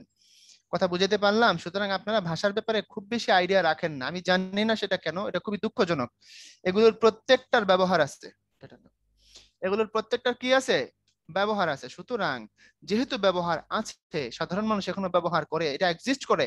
এখন আমাদের বইটা এবছর যারা নতুন করছেন তারা হয়তো বা মনে করছেন যে এখন তারা আহ, আহ, মানে যে ভাষায় ব্যবহার করেন, যে ভাষায় কথা বলেন, বাংলাদেশের বা কলকাতার বাঙালিরা ওই ভাষা ব্যবহার করেন না, বা সেই জায়গায় চলে আসছে, সবাই এখন প্রমিত খবর পড়ার বাংলায় বলে, হয়তো বা এই জন্য বা অন্য কোনো লজিক থেকে তারা এটাকে আলোচনা ইনক্লুড করেন না। এবং আরো অনেক সমস্যা আছে এই বইটার, এই বইতে অনেক জায়গা আছে যেটা ব্যাখ্যা দেওয়ার জন্য বইয়ের বাইরে যেতে হয়।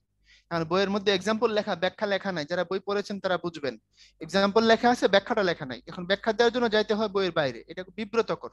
তখন স্টুডেন্ট জিজ্ঞাসা করে যে ভাইয়া এটার ব্যাখ্যা কই, তো ব্যাখ্যা অমুক জায়গায় আছে, এটা কোনো কথা হইলো? আমি বই পড়াচ্ছি এক জায়গায়, ব্যাখ্যা দিচ্ছি আরেক জায়গায়। এর জন্য বলে দিলাম ভাইয়া 5টা লিখে দিয়ে আসবেন। এখন আসেন, প্রশ্ন হতে পারে প্রথমত, ভাইয়া আগেরটা তৎসম, পরের পরের অংশটাকে আমরা বলেছিলাম অর্ধ তৎসম, আর এখানে এসে আপনি বলতেছেন প্রাকৃত। তো অর্ধ তৎসম আর প্রাকৃতের মধ্যে পার্থক্য কি, আপনার প্রশ্ন হতে পারে। অর্ধ তৎসম আর প্রাকৃত, অর্ধ তৎসম আর প্রাকৃতের মধ্যে একটা পার্থক্য আছে, জানেন সেটা?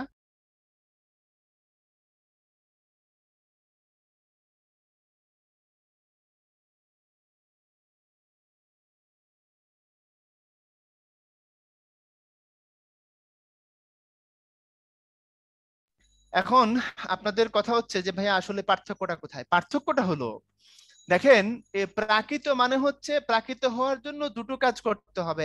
এক, প্রাকৃত হওয়ার জন্য বিকৃত হওয়া লাগবে। দুই, এটা হারিয়ে যাওয়া লাগবে।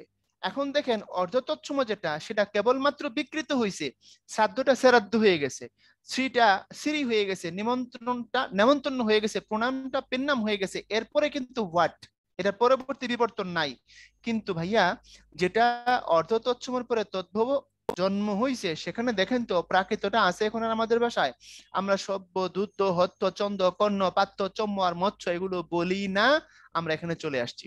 তো যদি বিকৃত হয়ে হারিয়ে যায় তখন সেটাকে প্রাকৃত বলবেন, আর যদি বিকৃত হয়ে এক্সিস্ট করে তখন তাকে আর প্রাকৃত বলার সুযোগ নাই, তখন তাকে বলতে হবে অর্ধ তৎসম। দুটোর পার্থক্য কারা কারা বুঝতে পারছেন আমাকে চ্যাট বক্সে বলে দেন যে ভাইয়া বুঝতে পারছি, প্রাকৃত আর অর্ধ তৎসমের ব্যবহারটা বুঝতে পারছি, প্রাকৃত হারায় গেছে। কথা ক্লিয়ার কিনা বলেন? ওকে, তো এখন আপনাদের জন্য একটু কষ্ট করেন, 1 মিনিটের একটা ব্রেক নিব। আমি আমি ডেটা নিয়ে ফেলছি অলরেডি, আমি ডেটা জয়েন করব, তাহলে আর সাউন্ডের সমস্যা হবে না।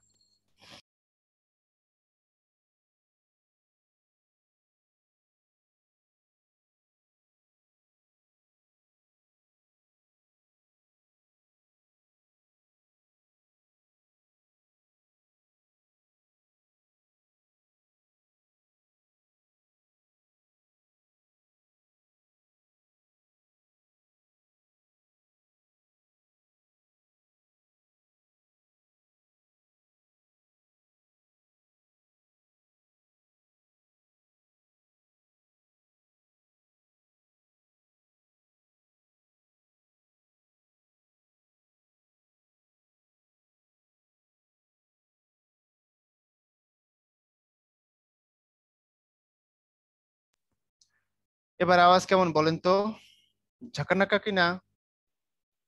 সাউন্ডের সমস্যা নাই, কিন্তু ওয়াইফাই আবার কখন কি করে ফেলে তার তো ঠিক নাই। বুঝেন নাই, এই জন্য ভরসা রাখলাম না। এবার ঝাঁকানাকা, হে রে পাগলা, ওকে।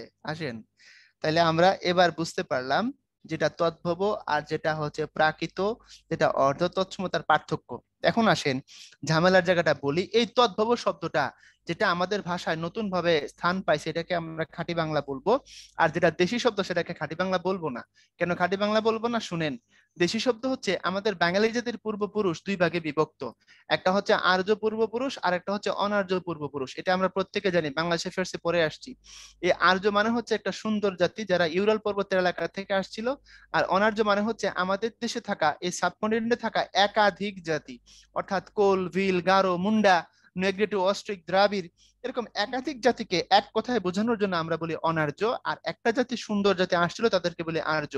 এই আর্য অনার্য সংমিশ্রণে সংকর হিসেবে বাঙালি হয়েছে, এটা আমরা জানি। এখন আসেন, এই অনার্য জাতির মধ্যেই অস্ট্রিক জাতি থেকে বাঙালি জাতির প্রধান ধারাটা গড়ে উঠছে, এটা আমরা আমাদের জানা জিনিস।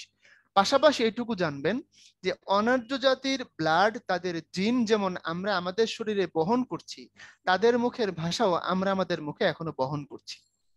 কথা ক্লিয়ার? তাহলে বাঙালির যে অনার্য পূর্বপুরুষ, খবরদার আর্য না, বাঙালি জাতির অনার্য পূর্বপুরুষের ভাষা আমরা এখনো যেটা ব্যবহার করি, এটাই হচ্ছে দেশি শব্দ। কথা ক্লিয়ার কিনা এবার বলেন। এখন বুঝছেন দেশি শব্দ কোনটা? দেশি শব্দ মানে খাঁটি বাংলা শব্দ নয়, এটা একটা মিসকনসেপ্ট। এটা আমারও ছিল এক সময়, কিন্তু আপনাকে এটা ক্লিয়ার হয়ে যেতে হবে। এই দেশি শব্দ বুঝতে পারছেন? দ্রুত বলেন। যেমন ধরেন ঢেকি, পাতিল, ঝাঁটা, সেউতি, টেংরা, ঝোল, তারপরে ডাব, গাজার, এটা গজার না, এটা হলো আচ্ছা হ্যাঁ কাতলা, তারপরে আলু ইত্যাদি দেশি শব্দ।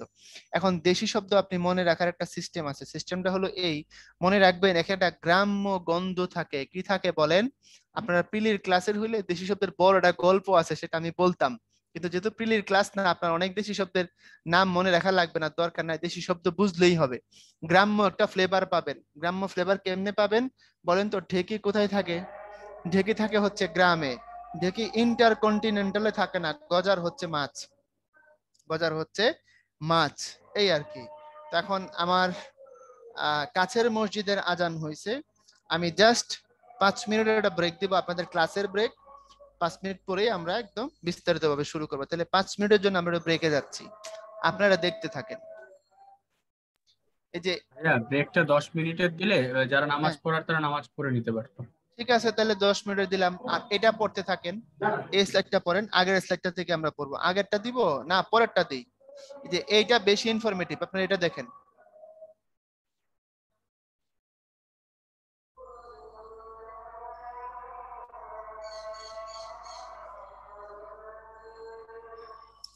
দেখতে থাকেন হ্যাঁ। আর নামাজ যারা পড়বেন পড়ে আসেন। 28 বাজে আমরা ঠিক 40-এর মধ্যে জয়েন করব, 28, 29, 38, 39-এর মধ্যে জয়েন করব। এবং তারপরে একদম ফুল স্পিডে চলবে যতক্ষণ আমরা থাকবো ইনশাল্লাহ।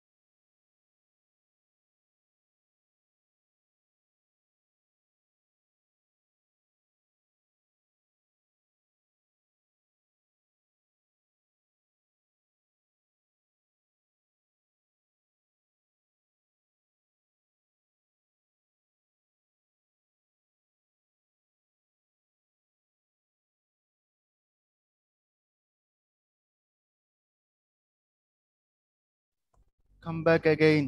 আপনারা আছেন সবাই? Ready everyone?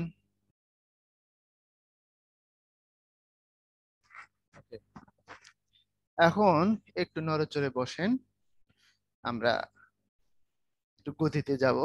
রেডি থাকেন সবাই। গতিতে মানে যে খুব দ্রুত চলে যাবে এমন না। দেখেন, সহজ জিনিস নিয়ে কথা বলতেছিলাম। বলছিলাম যে দেশি শব্দ, দেশি শব্দ মানে কি, যেখানে আপনি গ্রামের গন্ধ পাবেন। ঢেকি কই থাকে? ঢেকি হচ্ছে গ্রামে থাকে, তাই না?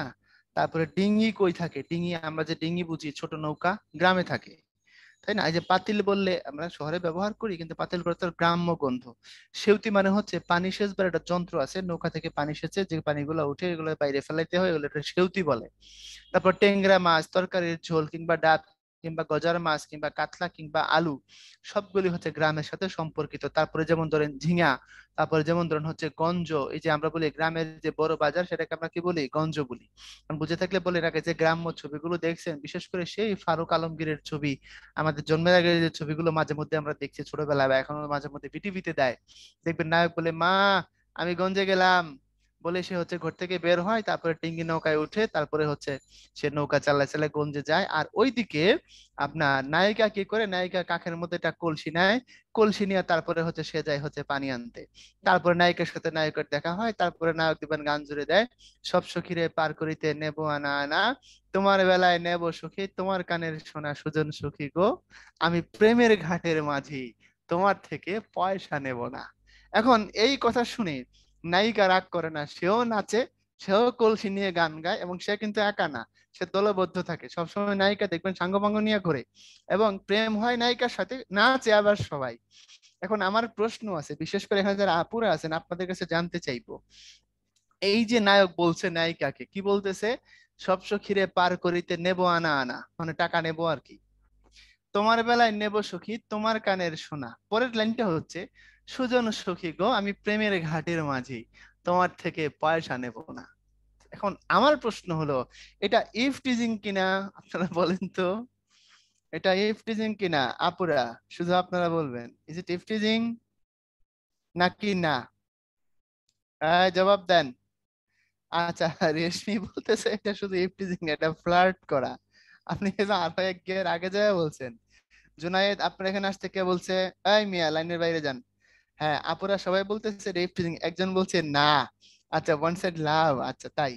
এখন প্রশ্ন হচ্ছে, তাইলে ইফ টিজিং যদি হয়ে থাকে, নায়িকা সেখানে কিছু মনে করে না, না মনে করার কারণ আছে। এবার কারণের ব্যাখ্যাটা এবার আমি দেই, আমি দিব ছেলেদেরকে, আপনারা ভালো করে শুনেন। যারা ছেলেরা আছেন ভাইয়ারা, আপনারা শুনেন, এবার আপুরা শোনার দরকার নাই। মনে রাখবেন, নিয়মে ওষুধ ও নিয়মে বিষ।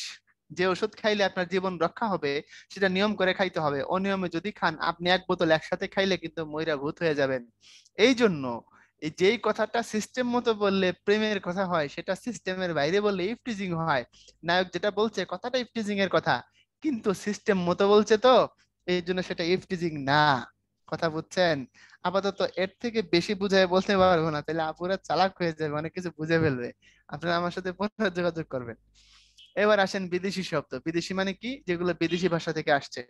বিদেশি ভাষা কোনগুলো? যেগুলো বিদেশি ভাষা সেগুলো, ইংরেজি, আরবি, ফার্সি ইত্যাদি ইত্যাদি। ওকে, দেখেন ফার্সি শব্দগুলো দেখবেন, তারপরে হচ্ছে আপনার আরবি গুলো দেখবেন, ফরাসি গুলো দেখবেন। ফরাসি হচ্ছে ইংরেজির কাছাকাছি, ফার্সি হচ্ছে আরবির কাছাকাছি, এগুলো আমরা জানি। পর্তুগিজ, ইংরেজি, ওলন্দাজ, হিন্দি, ইতালিয়ান, এগুলো নিজের মতো করে দেখবেন, তাহলেই হবে। এখন আসেন অর্থের দিক থেকে শব্দের শ্রেণী বিভাগ কত রকম ভাইয়া? অর্থের দিক থেকে তিন রকম: যৌগিক, যোগরূঢ় এবং রূঢ়ি বা রূঢ় শব্দ। এখানেও দেখবেন প্রেমের বিষয় আমরা অ্যাড করে ফেলবো। কেমনে অ্যাড করব একটু খেয়াল করেন। রাজু বলছে আজ পর্যন্ত সিস্টেমটাই বুঝলাম না। রাজু, আপনার সিস্টেম বুঝাই দেই। রাজু, ধরা যাক এই যে রাজু মানে আর, আর রাজুর গার্লফ্রেন্ডের নাম ধরে নিলাম, সে হচ্ছে যাকে পছন্দ করে সে হচ্ছে লাইলি। আর অন্য কোন নাম থাকলে আমাকে চ্যাট বক্সে লিখতে পারেন। এখন দেখেন, এই রাজু আর লাইলি, এই শ্রাবণ বইলা দিচ্ছে জরিনা, না জরিনা না, আমি শিওর লাইলির সাথে কি আছে, রাজুর একটা আছে কিছু একটা। এখন যদি এই রাজু আর লাইলির নামের মাঝখানে প্লাস থাকে, এটা আমি আপনাদের বলছি কোনো এক সময়, তাহলে আমরা বুঝবো তাদের মধ্যে সম্পর্ক খুব ভালো। আর যদি প্লাসটা মাইনাস হয়ে যায়, তাহলে বুঝবো সম্পর্ক খুব খারাপ। কথা ঠিক না? এখন দেখেন আমরা ছোটবেলায় এই মনে করে দেখেন বইয়ে, তারপরে বেঞ্চে, তারপরে হচ্ছে আপনার খাতায়, টেবিলে, দেয়ালে, স্কুলে এরকম আলপনা থাকতো কিনা? কথা বলেন, আলপনা থাকতো? আলপনা থাকতো। একটু খেয়াল করেন, ভালো মতো বুঝেন। তো এই যে আলপনা গুলো আমরা দেখছি ছোটবেলায়, এই আলপনা কি কেবলমাত্র আমিই দেখছি? কথা বলেন, কেবলমাত্র এই আলপনা আমিই দেখছি না আপনারাও দেখছেন? এই সর্বনাশ, আলপনা কেবল আমি দেখছি? আচ্ছা দেখেন, এই যে আলপনা আপনারা দেখেছেন, রাইট? এই আলপনার পর এরকম করে একটা পান পাতা থাকতো, পান পাতার মাঝখান দিয়ে একটা তীর মারা থাকতো, তারপরে এখানে থাকতো হচ্ছে রক্তক্ষরণ। আমাদের সময় এটা খুব বেশি ছিল। না থাকার মানে বেশি থাকার কারণ কি? বেশি থাকার কারণ হচ্ছে তখন তো আমরা যখন পড়ছি তখন স্টুডেন্টদের মাঝে তো ফোন টোন ছিল না। আমরা ওই চিঠির যুগের শেষ জেনারেশন আর কি, ফোনের যুগের ঠিক আগের জেনারেশন, এটা হচ্ছে আমাদের সময়টা। আর আপনাদের সময়টা মোটামুটি ফোনের যুগ চলে আসছে, তখন আর আলপনা আঁকার দরকার নেই। আপনারা যাই হচ্ছে ফেসবুকে নক দিচ্ছেন অথবা ইত্যাদি ইত্যাদি। তাহলে এখন আমি আপনাকে এখান থেকে যেটা বুঝাইতে চাচ্ছি, যেটা খালি বুঝাচ্ছে শুধু সেটা বোঝার চেষ্টা করেন, সেটা হলো এই, এ প্লাস শব্দের অর্থ সম্পর্ক খুব ভালো, আর মাইনাস শব্দের অর্থ সম্পর্ক খারাপ। অর্থাৎ যদি রাজু আর লাইলির মাঝখানে প্লাস থাকে তাহলে এফএনএফ নম্বর অ্যাক্টিভ করা আছে, আর যদি সেটা মাইনাস হয়ে যায় তাহলে বোঝা গেল এখন ফোন দিলে আর সেই ফোনে কল ঢোকে না, আপনি যেখানে ফোন দিয়েছেন সেটা বন্ধ আছে, অথবা এই নাম্বারে সংযোগ দেওয়া সম্ভব হচ্ছে না। কথা কি বুঝছেন নাকি আমি একাই বুঝলাম? ব্লক লিস্ট অথবা ধরেন সিম চেঞ্জ করে ফেলাইছে। ওকে, এখন আসেন 25 পয়সা মিনিট কথা বলছেন, এই সব বদের হাড্ডিদের কথা সব বের হচ্ছে। তাহলে যদি প্লাস আর মাইনাসের অর্থ বুঝে থাকেন ভাইয়া, শুধু তাহলে আরেকটা জিনিস এখন মনে রাখেন, এই যৌগিক শব্দ মানে হচ্ছে আপনার এই উৎপত্তিগত অর্থ, উৎপত্তিগত অর্থ প্লাস এই ব্যবহারিক অর্থ। এখন উৎপত্তি কথাটাকে বইয়ে লিখছে আবার বুৎপত্তি, আপনি ওই ব্যাখ্যা যাওয়ার দরকার নেই, আপনি বলেন উৎপত্তিগত অর্থ আর ব্যবহারিক অর্থ, দুটোর মধ্যে আমি প্লাস দিছি। আর রুড়ি বা রুড়ো শব্দটা আপনি বলবেন যে এটা হচ্ছে উৎপত্তিগত অর্থ, এখানে দিবেন মাইনাস, তারপরে বলবেন ব্যবহারিক অর্থ।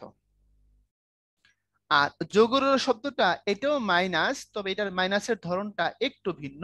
আপনি এখানে বলতে হবে ব্যাস বাক্য মাইনাস সমস্ত পদ। ভাইয়া কেন বললাম, কি বললাম, এবার আমি ব্যাখ্যা দিচ্ছি, এবার কান খাড়া করে শুনেন, এটা কিন্তু পরীক্ষা আসার সম্ভাবনা খুব বেশি, খুব বেশি।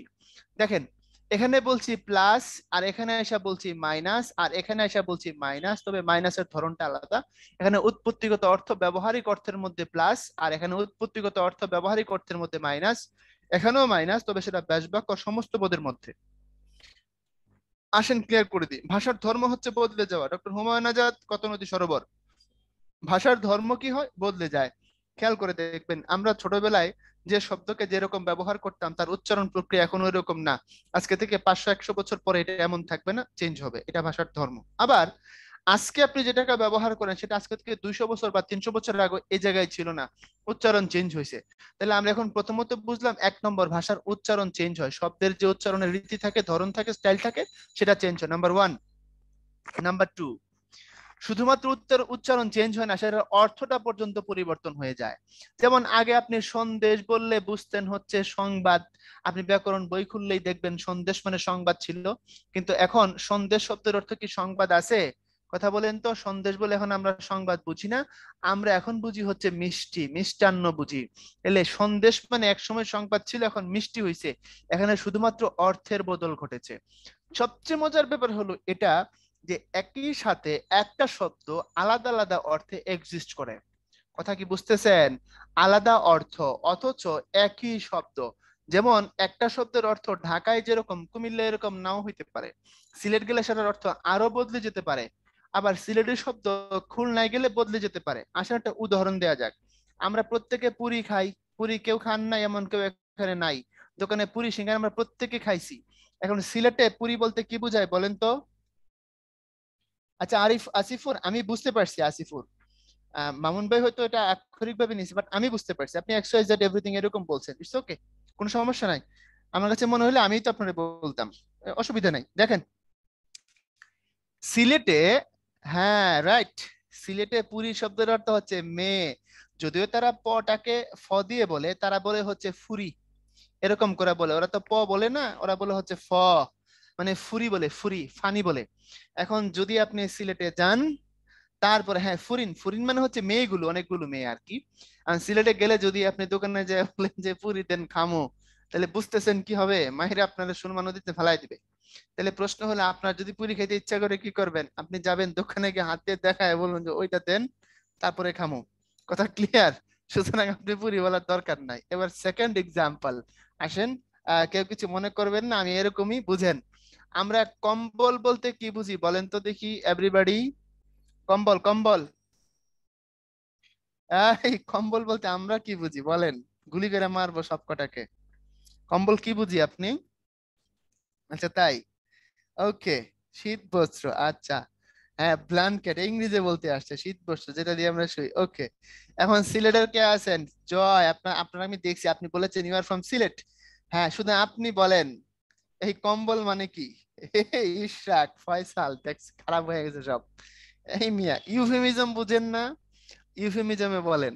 হ্যাঁ, যে শব্দ দিয়ে শুনতে সুন্দর লাগে সেটা বলেন। খারাপ হয়ে গেছে। এই কম্বল হচ্ছে, হ্যাঁ হ্যাঁ হ্যাঁ, ওকে ওকে, আর লিখতে হবে না, ঠিক আছে বুঝতে পারছি, আপনারা সব সিলেটের লোক, আপনারা একদম খুব ভালো নলেজ রাখেন। কম্বল মানে হচ্ছে মানুষের পশ্চাৎ দেশ বলবেন, হ্যাঁ।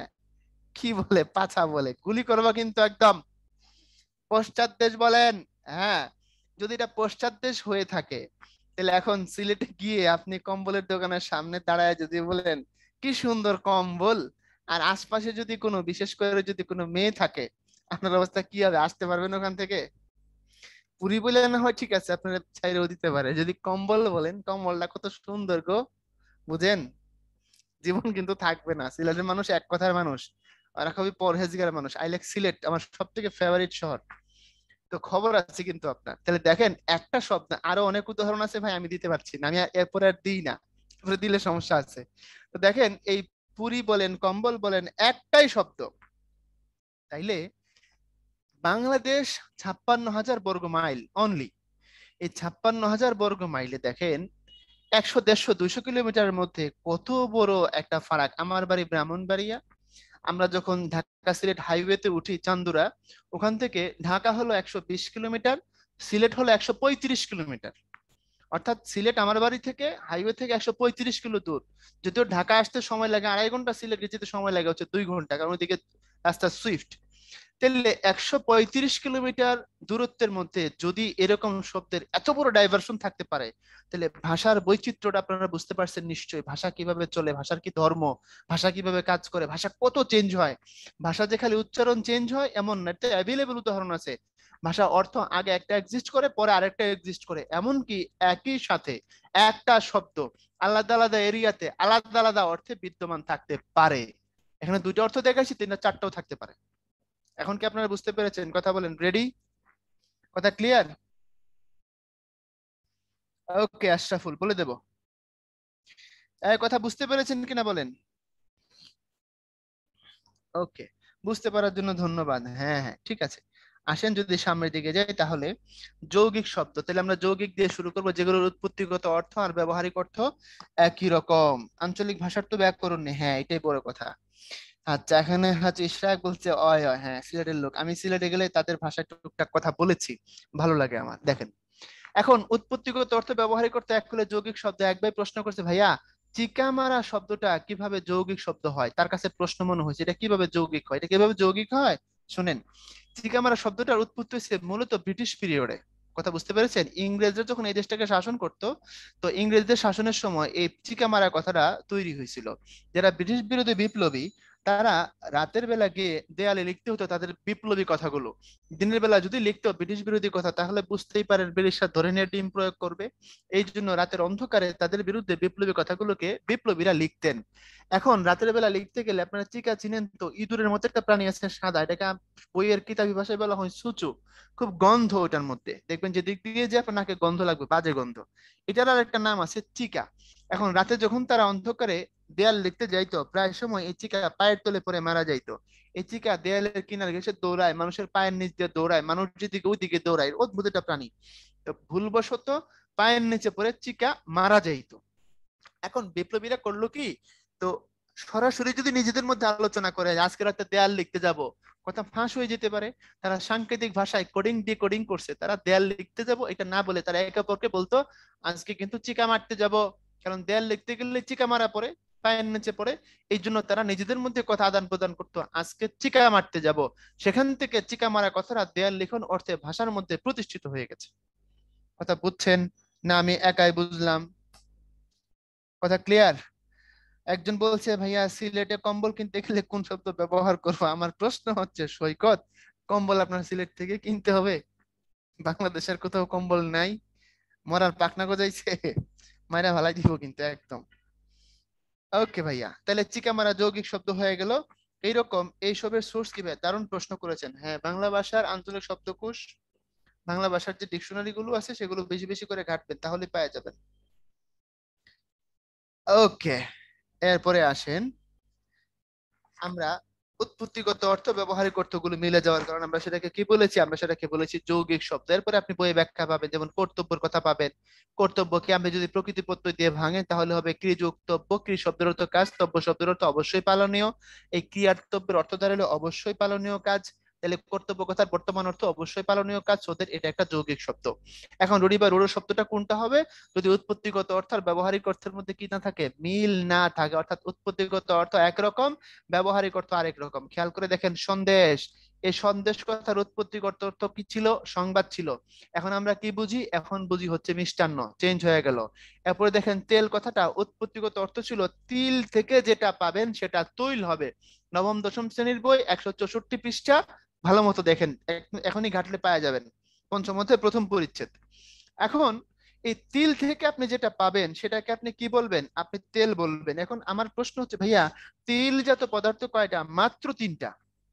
একটা তিল, একটা তিসি, একটা সরিষা, বেসিক্যালি হচ্ছে তিনটাকে তিলজাত পদার্থ বলে, মনে রাখেন। এখন ব্যাকরণ বলতেছে তিল থেকে পাইলে সেটা তেল, তিসি থেকে পাইলে সেটা তেল, সরিষা থেকে পাইলে সেটা তেল, কারণ এটা ব্যাকরণগত ব্যাখ্যা হচ্ছে তিল যুগ স্ন। এখন আমার প্রশ্ন হচ্ছে, বলেন, ব্যাকরণ বলতেছে তিল তিসি সরিষার থেকে তেল হয়, আমাদের ব্যবহারিক লাইফে শুধু এই তিনটা থেকেই তেল হয় না এর থেকেও বেশি? অবশ্যই এর থেকে বেশি। যেমন সরিষার তেলও তেল, নারিকেল তেলও তেল, খেয়াল করে দেখেন। বাদামের তেলও তেল, অলিভ অয়েল যেটা সেটাও কিন্তু তেল, ডিজেল, পেট্রোল, অকটেন, এমনকি অফিসে বসকে যেটা মারবেন ওটাও তো তেল। তাহলে তেলের ব্যবহার আগে তিলের মধ্যে ছিল, এখন তিলের মধ্যে আছে না? ব্যাপক অর্থে ব্যবহার হয়, ব্যাপক অর্থে ব্যবহার হয়। সো এটা একটা কি শব্দ? এটা 100% রুড়ি বা রূঢ় শব্দ, কারণ আগের অর্থ এখন আর সেটা এক্সিস্ট করে না। কথা বুঝতে পেরেছেন? এরপরে আসেন আপনার হস্ত বা হাতি। এই হাতি শব্দের অর্থ হচ্ছে যার হাত আছে তারা হাতি বলা হয়, মানে হস্তি থেকে আসছে আর কি। হস্ত মানে হাত, হস্তযোগ ইন, হস্তিন বা হস্তি। এখন হাতি বললে যার হাত আছে সে হচ্ছে হাতি, কিন্তু বাস্তবে হাতি মানে একটা প্রাণী। বুঝে থাকলে বলেন। তাহলে হাতি কথার অর্থ ছিল হাত আছে যার, হয়ে গেছে প্রাণী, অর্থ আগের জায়গায় আসে না, চেঞ্জ হয়ে গেছে, চেঞ্জ হয়ে গেছে। এরপরে দেখেন প্রবীণ। এই প্রবীণ শব্দের অর্থ হচ্ছে যিনি উৎকৃষ্ট ভাবে অনেক সুন্দর করে বীণা বাজাইতে পারেন। মনে রাখবেন, প্র শব্দের অর্থ প্রকৃষ্ট বা উত্তম। যেমন প্রবাদ, সুন্দর কথা। প্রণাম, সুন্দর করে কারো নাম নেওয়া। প্রবীণ, সুন্দর করে কি করে বীণা বাজানো। তাহলে প্র দিয়ে শুরু হলেই প্রগতি, খুব সুন্দর গতি। তাহলে প্র মানে উৎকৃষ্ট। এগুলো প্রাদেশিক সমাসের উদাহরণ, সমাস দিয়ে যদি আপনি করেন। তাহলে প্রবীণ মানে বীণা যিনি বাজাইতে পারেন ভালো মতো। বীণা কি? বীণা হচ্ছে একটা বাদ্য। হিন্দু ধর্মে দেখবেন দেবী সরস্বতীর হাতে থাকে গিটারের থেকে লম্বা জড়া ধইরা তারপরে বাজাইতে হয় বীণা, টুং টুং করে। এখন বীণা, প্রবীণ কথার অর্থ যিনি ভালো বাদ্য বাজান, মানে বীণা বাজান। কিন্তু বর্তমানে প্রবীণ কথার ব্যবহারিক অর্থ কি? মুরব্বী মানুষ। তাহলে অর্থ চেঞ্জ হয়ে গেল। এরপরে দেখেন পাঞ্জাবি। এই পাঞ্জাবি কথার অর্থ হলো পাঞ্জাবের মানুষ, কিন্তু আমরা বুঝি হচ্ছে পোশাক। বাংলাদেশের তারা যদি বাংলাদেশি হয়, তারপরে চীনের তারা যদি চীনা বা চাইনিজ হয়, জাপানের তারা যদি জাপানের হয়, পাঞ্জাবের মানুষ হবে পাঞ্জাবি। জাতিগত অর্থের ব্যবহার আছে, কিন্তু আমরা এটাকে কি বুঝি? আমরা এটাকে বুঝি, আমাদের ব্যবহারে আমরা বুঝি একটা পোশাক। তাহলে আপনি এখানে দেখলেন তেল, সন্দেশ, প্রবীণ, পাঞ্জাবি। এরপরে হচ্ছে আপনার বাঁশি। এই বাঁশি মানে বাঁশ দ্বারা তৈরি। আচ্ছা, প্রবীণ যোগরূঢ় হবে না কেন? হ্যাঁ, এটা যেহেতু আপনি সমাজ দিয়ে না করে আপনার ইয়ে করতে পারেন, কি বলে, প্রকৃতি প্রত্যয় দিয়ে করছেন, কোনো সমস্যা নাই। দেখেন, বাঁশি মানে হচ্ছে বাঁশ দ্বারা তৈরি যে কোনো শব্দ। এই জন্য আমরা বাঁশি বলতে বাঁশ দ্বারা তৈরি যে কোনো শব্দকে বাঁশি বলি না, আমরা শুধুমাত্র বাদ্যকে বাঁশি বলি।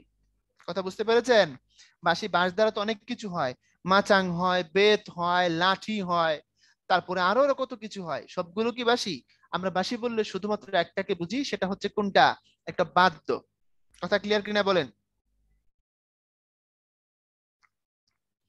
এরপরে দেখেন গবেষণা। এই গবেষণা কথাকে ভাঙলে কি হয়? গোযোগ এসোনা। গোযোগ এসোনা মানে হচ্ছে গরু খোঁজা। গোযোগ এসোনা মানে গরু খোঁজা। গো মানে গরু, এসোনা মানে খোঁজাখুঁজি করা। তাহলে গবেষণা শব্দের মূল অর্থ দাঁড়াইলো গরু খোঁজা, কিন্তু বর্তমানে আমরা গবেষণা বলে বৈজ্ঞানিক কর্ম পদ্ধতিকে বুঝি। তারপরে হচ্ছে গবাক্ষ। গবাক্ষ মানে গোযোগ অক্ষ। তাহলে গো মানে গরু, অক্ষ মানে চোখ, গবাক্ষ মানে গরুর চোখ। কিন্তু আমরা গবাক্ষ বললে গরুর চোখ বুঝি না, আমরা বুঝি জানালা। তারপরে আসেন হরিণ। যদি আপনি ডিকশনারি বের করেন এখনই দেখবেন হরিণ শব্দের ব্যাখ্যা হচ্ছে এরকম, হরি যোগ ইন মানে যে হরণ করে তারে বলা হয় হরিণ। যে হরণ করে, অপহরণ করে, লুটে পুটে নিয়ে যায় তাকে হরিণ বলা হয়। যেমন যদি ধরেন আপনার গার্লফ্রেন্ড যার উপর আপনি ক্রাশ খাইছেন, সে আপনার দিকে তাকাইছে আর আপনার হৃদয়টা ভেঙে চুরমার হয়ে গেছে, একদম শেষ, আপনার ভিতরটা শুকিয়ে গেছে, আপনি বললেন হায় রে, এই চোখে যদি চোখ রাখি আমি তো পুরো ছারখার হয়ে যাব। তাহলে সে আপনার হৃদয়কে কি করছে? হরণ করছে। সুতরাং আপনার কাছে আপনার গার্লফ্রেন্ড হরিণ। আচ্ছা, এখন কোনো মেয়ের কাছে কোনো ছেলে হরিণ হইতে পারে যদি ওই ছেলেকে দেখে কোনো মেয়ে ক্রাশ খায়,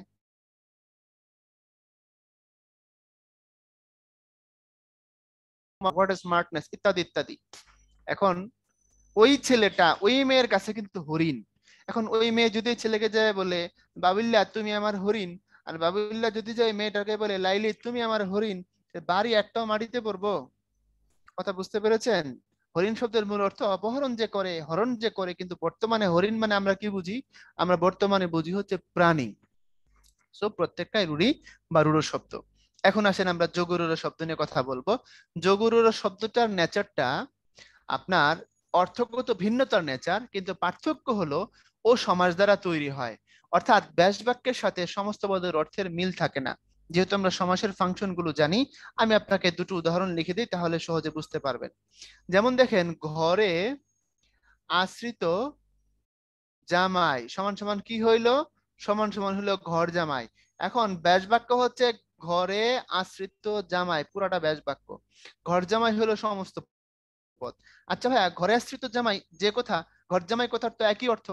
আমরা শুধুমাত্র কোনো মানুষ যদি শ্বশুর বাড়িতে থাকে, তাকে আমরা বলি না সে ঘরে আশ্রিত জামাই, আমরা বলি সে ঘর জামাই, এটুকুই বলি। তাহলে আমরা বাক্যেও বলতে পারি, পদেও বলতে পারি, কোনো সমস্যা নাই।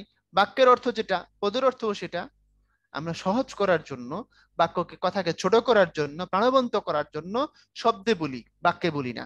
তাহলে আমরা বুঝলাম সমাস মানে হচ্ছে ব্যাস বাক্যটাই সমস্ত পদে আসবে, পরটা ছোট হবে আর কিছু না, অর্থ সেম। কিন্তু যদি এমন সমাস পান ব্যাস বাক্যের অর্থ যা, সমস্ত পদের অর্থ তার উল্টা, তখন তারে আপনি বলবেন যোগ রূঢ় শব্দ। কিরকম? যেমন হচ্ছে ধরেন জল ধারণ করে এমন পাত্র। এখন জল ধারণ করে এমন পাত্র তারে বলা হয় জলধি। এখন ব্যাস বাক্যে বলতেছে পাত্রের কথা, খেয়াল করে দেখেন, অর্থাৎ একটা জগ, একটা কলসি, একটা মগ, এমনকি আপনার পেট, কারণ সে জল ধারণ করে। কিন্তু জলধি বললে জলধি কথার অর্থ হলো সমুদ্র। এখন ব্যাস বাক্য বলতেছে পাত্র, আর সমস্ত পদ বলতেছে সমুদ্র। তাহলে দেখেন তো, ব্যাস বাক্যের অর্থের অনুগামী না হয়ে ভিন্ন অর্থ প্রকাশ করে যে সমস্ত পদ, তাকে বলা হয় যোগরূঢ় শব্দ। এই আচরণগুলো আপনারা পাবেন বহুব্রীহি সমাসের মধ্যে।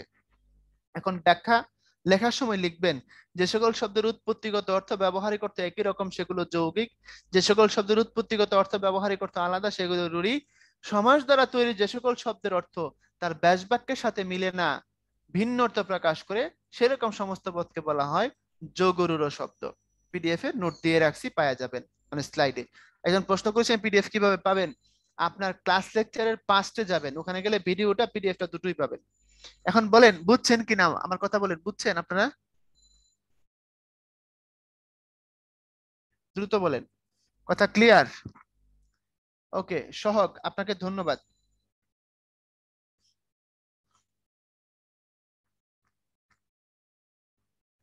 ওকে, এখন আসেন আগে বাড়ি। আগে বাড়লে এই যে দেখেন যৌগিক শব্দের ব্যাখ্যা উদাহরণ অনেক দিয়ে রাখছি। যদি পরীক্ষা আসে এই স্লাইডটা চলবে, কোনো সমস্যা নাই, হুবহু তুলে দিয়ে আসবেন। সকল যোগরূঢ় শব্দ কি বহুব্রীহি? সকল যোগরূঢ় শব্দকে ফেলানো যায় না, কিছু কিছু যোগরূঢ় শব্দকে বাইরেও নিয়ে আসা যায়। যদি সমাসের বাইরে অন্য গঠনও থাকে। কিভাবে আমি আপনাকে বলি, হ্যাঁ হ্যাঁ সেটাই, সে উত্তরে দিচ্ছি। কোনো কোনো শব্দ সমাস দ্বারা তৈরি করা যায়, অন্য কোনো সিস্টেমও তৈরি করা যায়। নতুন শব্দ তৈরি করার সিস্টেম তো চারটা, আমরা আজকে এগুলো সম্বন্ধে জানবো, আমাদের ক্লাসে আছে। অর্থাৎ সন্ধি দিয়ে তৈরি হইলে নতুন শব্দ তৈরি হয়। তারপরে আমাদের ভাষায় সমাস দ্বারা নতুন নতুন শব্দ তৈরি হয়। আমাদের ভাষায় উপসর্গ দিয়ে হয়। আমাদের ভাষায় প্রত্যয় দিয়ে হয়। এই চারটা হচ্ছে বেসিক সিস্টেম আর কি। তো কোনো কোনো শব্দ আছে আপনি সমাসও বানাইতে পারবেন, প্রকৃতি প্রত্যয় বানাইতে পারবেন, আবার সমাসও বানাইতে পারবেন, সন্ধিত বানাইতে পারবেন। যেমন ধরেন সিংহ যোগ আসন, সন্ধি করলে সিংহাসন হয়। আবার সিংহ চিহ্নিত আসন সিংহাসন। আবার প্রকৃষ্ট রূপে গতি প্রগতি, প্রকৃষ্ট বিনা জেনিবা যান প্রবীণ। তো যদি আপনি আলাদা আলাদা জায়গায় নিয়ে যেতে পারেন, তখন সেটাকে না বলাই ভালো। স্রেফ যোগরূঢ় শব্দটা যদি শুধুমাত্র বহুব্রীর ভিতরে সীমাবদ্ধ থাকে, সেক্ষেত্রে বলার একটা লজিক আছে। তো আপনি এটা আজকে থেকে এমন জানবেন না যে বহুব্রী হলেই যোগরূঢ় হবে না। কিছু শব্দের ফাংশনগত কিছু ঝামেলা থাকে। সুতরাং আপনি এটা ধরে রাখেন যে বহুব্রী যোগরূঢ় হলে সেটা বহুব্রী হতে পারে, সুযোগ আছে, কোনো সমস্যা নেই। তবে বহুব্রী হলেই যোগরূঢ় হয়ে যাবে এমন ড্যাশিং ডিসিশন না নেওয়াই উত্তম। ওকে শাউন, থ্যাংক ইউ। কথা ক্লিয়ার কিনা, বুঝতে পেরেছেন? এখন আসেন আগে বাড়ি। তাহলে এই জায়গাটা আপনার নিজের মতো করে পড়বেন। এই যে দেখেন কিভাবে আপনি রুড়ি মনে রাখবেন, দিয়ে দিছি। তেলে ভাজা সন্দেশ খেয়ে প্রবীণ লোকটি কি করে, পাঞ্জাবি পরে হস্তির পিঠে উঠে বাঁশি বাজায়, যা গবেষণা করে গবাক্ষ দিয়ে হরিণ পালিয়ে যায়। এক প্রবীণ লোক বুগিরা মুরব্বী কাকা তেলে ভাজা সন্দেশ খায় পাওয়ার গেছে তার একদম হাই হয়ে। বুঝতে পারছেন? তখন সে নাচতে নাচতে উঠে পড়ছে কোথায়, হস্তির পিঠে। হস্তির পিঠে সে লুঙ্গি পড়তে ভুলে গেছে, খালি গায়ে পাঞ্জাবিটা ছিল। তখন খুশিতে সে বাঁশি বাজাচ্ছে, কেন? চাচিকে পাগল করবে। তো সে বাঁশির সুর গবেষণা করে দেখছে হরিণ। দেখে হরিণ মনে করলো সর্বনাশ, এই সুর যদি আমি শুনি আমি অজ্ঞান হয়ে মরে যাব। তখন হরিণ গবেষণা করে জানালা দিয়ে আলটিমেটলি পালায় গেছে। এমনি মনে রাখবেন। এরপরে যোগরূঢ় শব্দ, রাজপুত মানে রাজার পুত্র। ব্যাসবাক্য করলে কি হবে? ব্যাসবাক্য হবে রাজার পুত্র। কিন্তু আমরা রাজপুত বলতে রাজার ছেলেকে বুঝি না, আমরা বুঝি কাকে? ভারতের একটা জাতিকে, যেমন সুশান্ত সিং রাজপুত। পঙ্কজ বললে বোঝায় পঙ্কে জন্মে যা। পঙ্ক মানে কাদা, কাদার মধ্যে যা জন্মায় সবকিছু পঙ্কজ না।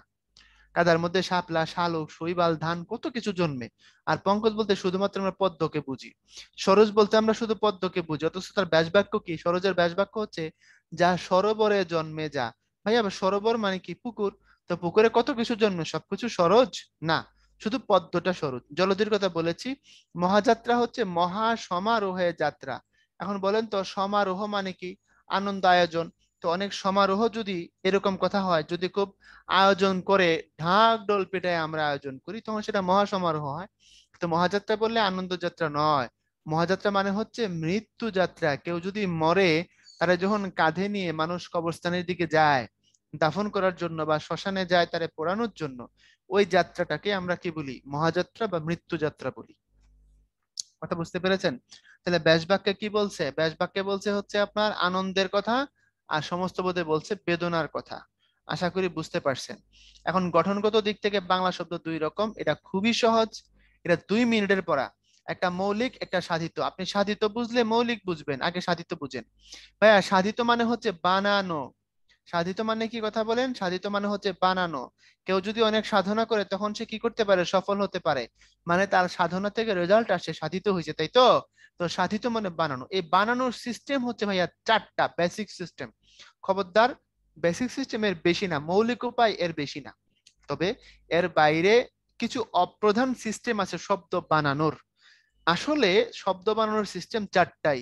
একটা হচ্ছে সন্ধি, একটা সমাস, একটা উপসর্গ, একটা প্রত্যয়। এখন এর বাইরেও যে সিস্টেম আছে, যেমন আপনার হচ্ছে এই দ্বিরুক্তির সাহায্যে, এই যে শব্দটাকে আপনি দ্বিরুক্তি করবেন সেটা আসছে ওখান থেকে। কথা বুঝতে পারছেন? শুধুমাত্র এই জায়গাটা বিচার্য হতে পারে।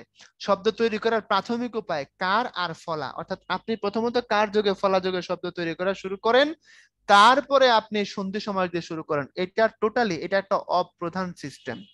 কেন অপ্রধান সিস্টেম? আমি আপনাকে আমার কথার কৈফিয়ত দেব, আগে একটু বুঝেন আমি কি বলি। দেখেন ভাইয়া, আমি বললাম পানি। এই পানি কথার কারের ব্যাখ্যা করতে পারবেন? খুব সহজ। পানি কথা কার যুগে হয়েছে? এখানে কোনো ফলা নাই।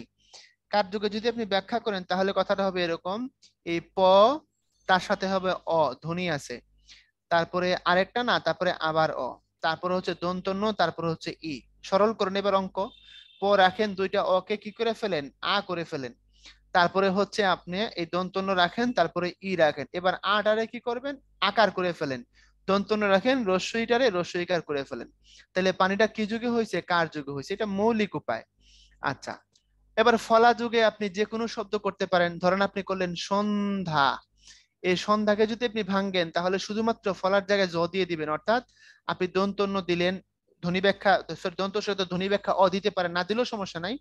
তারপরে আপনি দন্তন্য দিলেন, তারপরে আপনি ধ দিলেন, তারপরে দিবেন জ, তারপরে দিবেন হচ্ছে আ। আটাকে ভেঙে এভাবে লিখতে পারেন, অযোগ অ করে লিখতে পারেন, সমস্যা নাই। এই জটা শেষমেশ কি হয়ে গেছে, ফলাতে রূপান্তরিত হয়েছে। তাহলে কারার ফলা হচ্ছে একদম প্রাথমিক উপায়টা দিয়ে শুরু হয়, এরপরে উপায় হচ্ছে এইটা। এখন আমি এটাকে অপ্রধান কেন বলছি, আমি আপনার আমার কথার ব্যাখ্যা দিয়ে দেবো, কোনো অসুবিধা নাই। আপনি কার যুগে ফলা যুগে যেগুলো তৈরি করলেন, অথবা সন্ধি যুগে সমাজ যুগে যেগুলো তৈরি করলেন, এগুলোকে এখানে নিয়ে আসা শুধুমাত্র কি করেন, নর্মালি এগুলোকে মডিফাই করেন, কম বেশি করেন।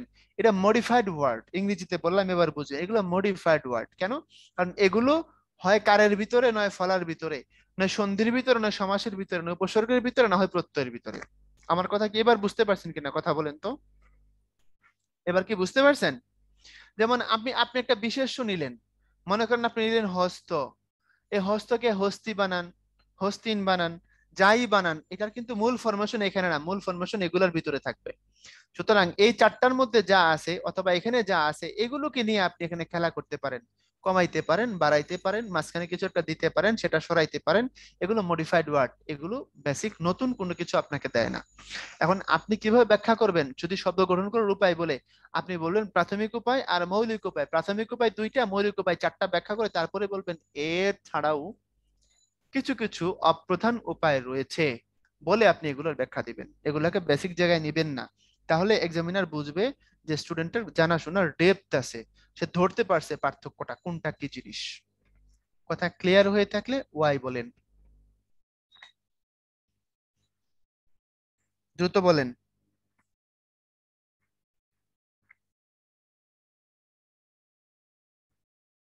ওকে, থ্যাংক ইউ। এখন আসেন, আমরা মৌলিক উপায় বলতে কি বলছি, যে সকল শব্দের সন্ধি নাই, সমাস নাই, উপসর্গ নাই, প্রত্যয় নাই। যেমন আমি আপনাকে বললাম হচ্ছে নাক, এটার মধ্যে সন্ধি সমাস উপসর্গ প্রত্যয় কিছুই নাই, এটা কার এবং বলা যোগে মূলত, তাই না? আমি বললাম বই, সন্ধি সমাস উপসর্গ প্রত্যয় কোনো কিছু আছে? কোনো কিছু যদি না থাকে তখন সেটা হবে আপনার মৌলিক শব্দ। আর যদি ধরেন সন্ধি একটা মেশিন, সমাস একটা মেশিন, উপসর্গ একটা মেশিন, প্রত্যয় একটা মেশিন, এই চার মেশিনের কোনো একটার মধ্যে ঢুকে পড়ে, তখন সেটা আর মৌলিক থাকে না, তখন সেটা সাধিত হয়ে যায়। আপনি বললেন নবান্ন সন্ধি, আপনি বললেন সিংহাসন, আপনি বললেন প্রভাত, আপনি বললেন চলন্ত, যাই বলেন এই সিস্টেমের মধ্যে পড়লে, হ্যাঁ একটা একাধিক জায়গায় পড়তে পারে, একটু আগেই বলছি। কিছু শব্দ উপসর্গে গেছে, সেটা সমাসে যেতে পারে, কোনো সমস্যা নাই, সেটা অবশ্যই সাধিত শব্দ হবে। বিদ্যালয় সন্ধিতে, চলন্ত প্রকৃতি প্রত্যয়ে, সিংহাসন আপনার হচ্ছে সমাসে, প্রভাত উপসর্গে। কোনো প্রশ্ন থাকলে চ্যাট বক্সে দ্রুত করেন, আমরা সামনের টপিকে চলে যাব, সেটা আলাদা জিনিস। চ্যাটে দ্রুত লেখেন।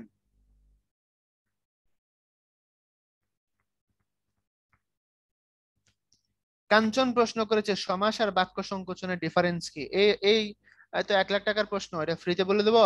কাঞ্চন, সমাস আর বাক্য সংকোচনের মুসলিম বলছে আরেকবার গুলি করে মেরে ফেলাবো। আরেকবার মানে একদম মেরে ফেলাবো। ভিডিও দেখবেন, যতবার ভিডিও দেখবেন ততবার আমি বলবো। আপনি আর একবার চাইছেন মুসলিম, আপনি 5 বার ভিডিও দেখলে আমি 5 বার বলবো, ক্লাস রিপিট করে করে দেখবেন। আচ্ছা শুন, প্রশ্ন করছেন বাক্য সংকোচন এবং আপনার সমাস এর ডিফারেন্স কি, একটু ভালো করে দেখেন, আমি আপনাকে বলে দিই। যেমন ধরেন, যে নারীর স্বামী বিদেশে থাকে, এক কথায় কি বলে এটারে, এক কথায় বলে প্রসিত ভর্তৃকা। আচ্ছা, তারপরে ধরেন হরিণের চামড়া, এটাকে বলে হচ্ছে অজিন। আচ্ছা, তারপরে হচ্ছে রাত্রিকালীন যুদ্ধ, এটাকে কি বলে বলেন তো, এটা বলেন, এটা বলতে পারলে পুরস্কার আছে। রাত্রিকালীন যুদ্ধ, এটাকে এক কথায় কি বলে? হ্যাঁ সাকিব, ধন্যবাদ। শ্রাবণ, রিয়াদ, জোহাদ, আপনাদের প্রতি খুশি হয়ে গেলাম। শাহরিয়ার, হাফিজ, আচ্ছা হুসাইন, আরো আরো অনেকে বলে ফেলছেন। যারাই বলেছেন সত্য বলেছেন। এটাকে এক কথায় বলে হচ্ছে সৌপ্তিক। আচ্ছা, এখন নিচের দিকে দেখেন, সিংহ চিহ্নিত আসন সমান সমান হচ্ছে সিংহাসন। তারপরে খেয়াল করেন, ধরেন আমি বললাম সমাজ থেকে আর আরো কিছু উদাহরণ এখান থেকে আমি একসাথে করে দিই, তাহলে আপনার এগুলো নিয়ে আর কোনো সমস্যা হবে না আশা করি। স্মৃতি রক্ষার্থে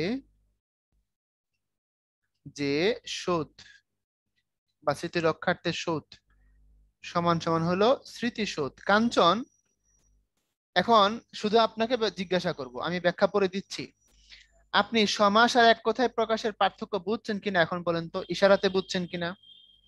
তারপর আমি ব্যাখ্যা দেব।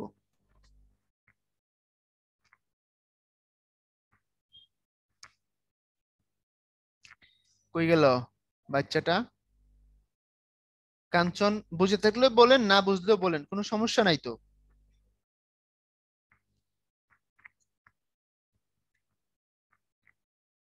আচ্ছা, ছেলে লজ্জা পাইছে। আচ্ছা, কেউ সমাসে পদের প্রাধান্য আছে, এই যে ধরে ফেলছেন, হ্যাঁ দারুন দারুন দারুন, হ্যাঁ ঠিক আছে ঠিক আছে। দেখেন সমাসের ঘটনাটা কি ঘটছে, এই সিংহ চিহ্নিত আসন, এখান থেকে আমি সিংহ নিছি, আসন নিছি, নিয়ে বানাইছি সিংহাসন। তারপরে স্মৃতি রক্ষার্থে সৌধ, বানাইছি স্মৃতিসৌধ, তাই তো? সমাসের সিস্টেমটা হলো বাক্য থেকে শব্দ নিয়ে পদটা গঠিত হবে। কিন্তু ভাইয়া, যেটা এক কথায় প্রকাশ, এখানে এরকম কোনো ঘটনা ঘটবে না। এখানে আলাদা ভিন্ন কোনো শব্দ দ্বারা অর্থটা প্রকাশ করা হবে, অর্থটা মিলবে বাক্যের জন্য, কিন্তু বাক্য থেকে সেটা যাবে না। যে নারীর স্বামী বিদেশে থাকে, প্রসিত ভর্তৃকা, প্রসিত ভর্তৃকার কোন কথাটা এই বাক্যের মধ্যে আছে? কিচ্ছু নাই। হরিণের চামড়াকে অজিন বলে, বাক্যে কিচ্ছু নাই। রাত্রিকালীন যুদ্ধকে সৌপ্তিক বলে, বাক্যে কিচ্ছু নাই।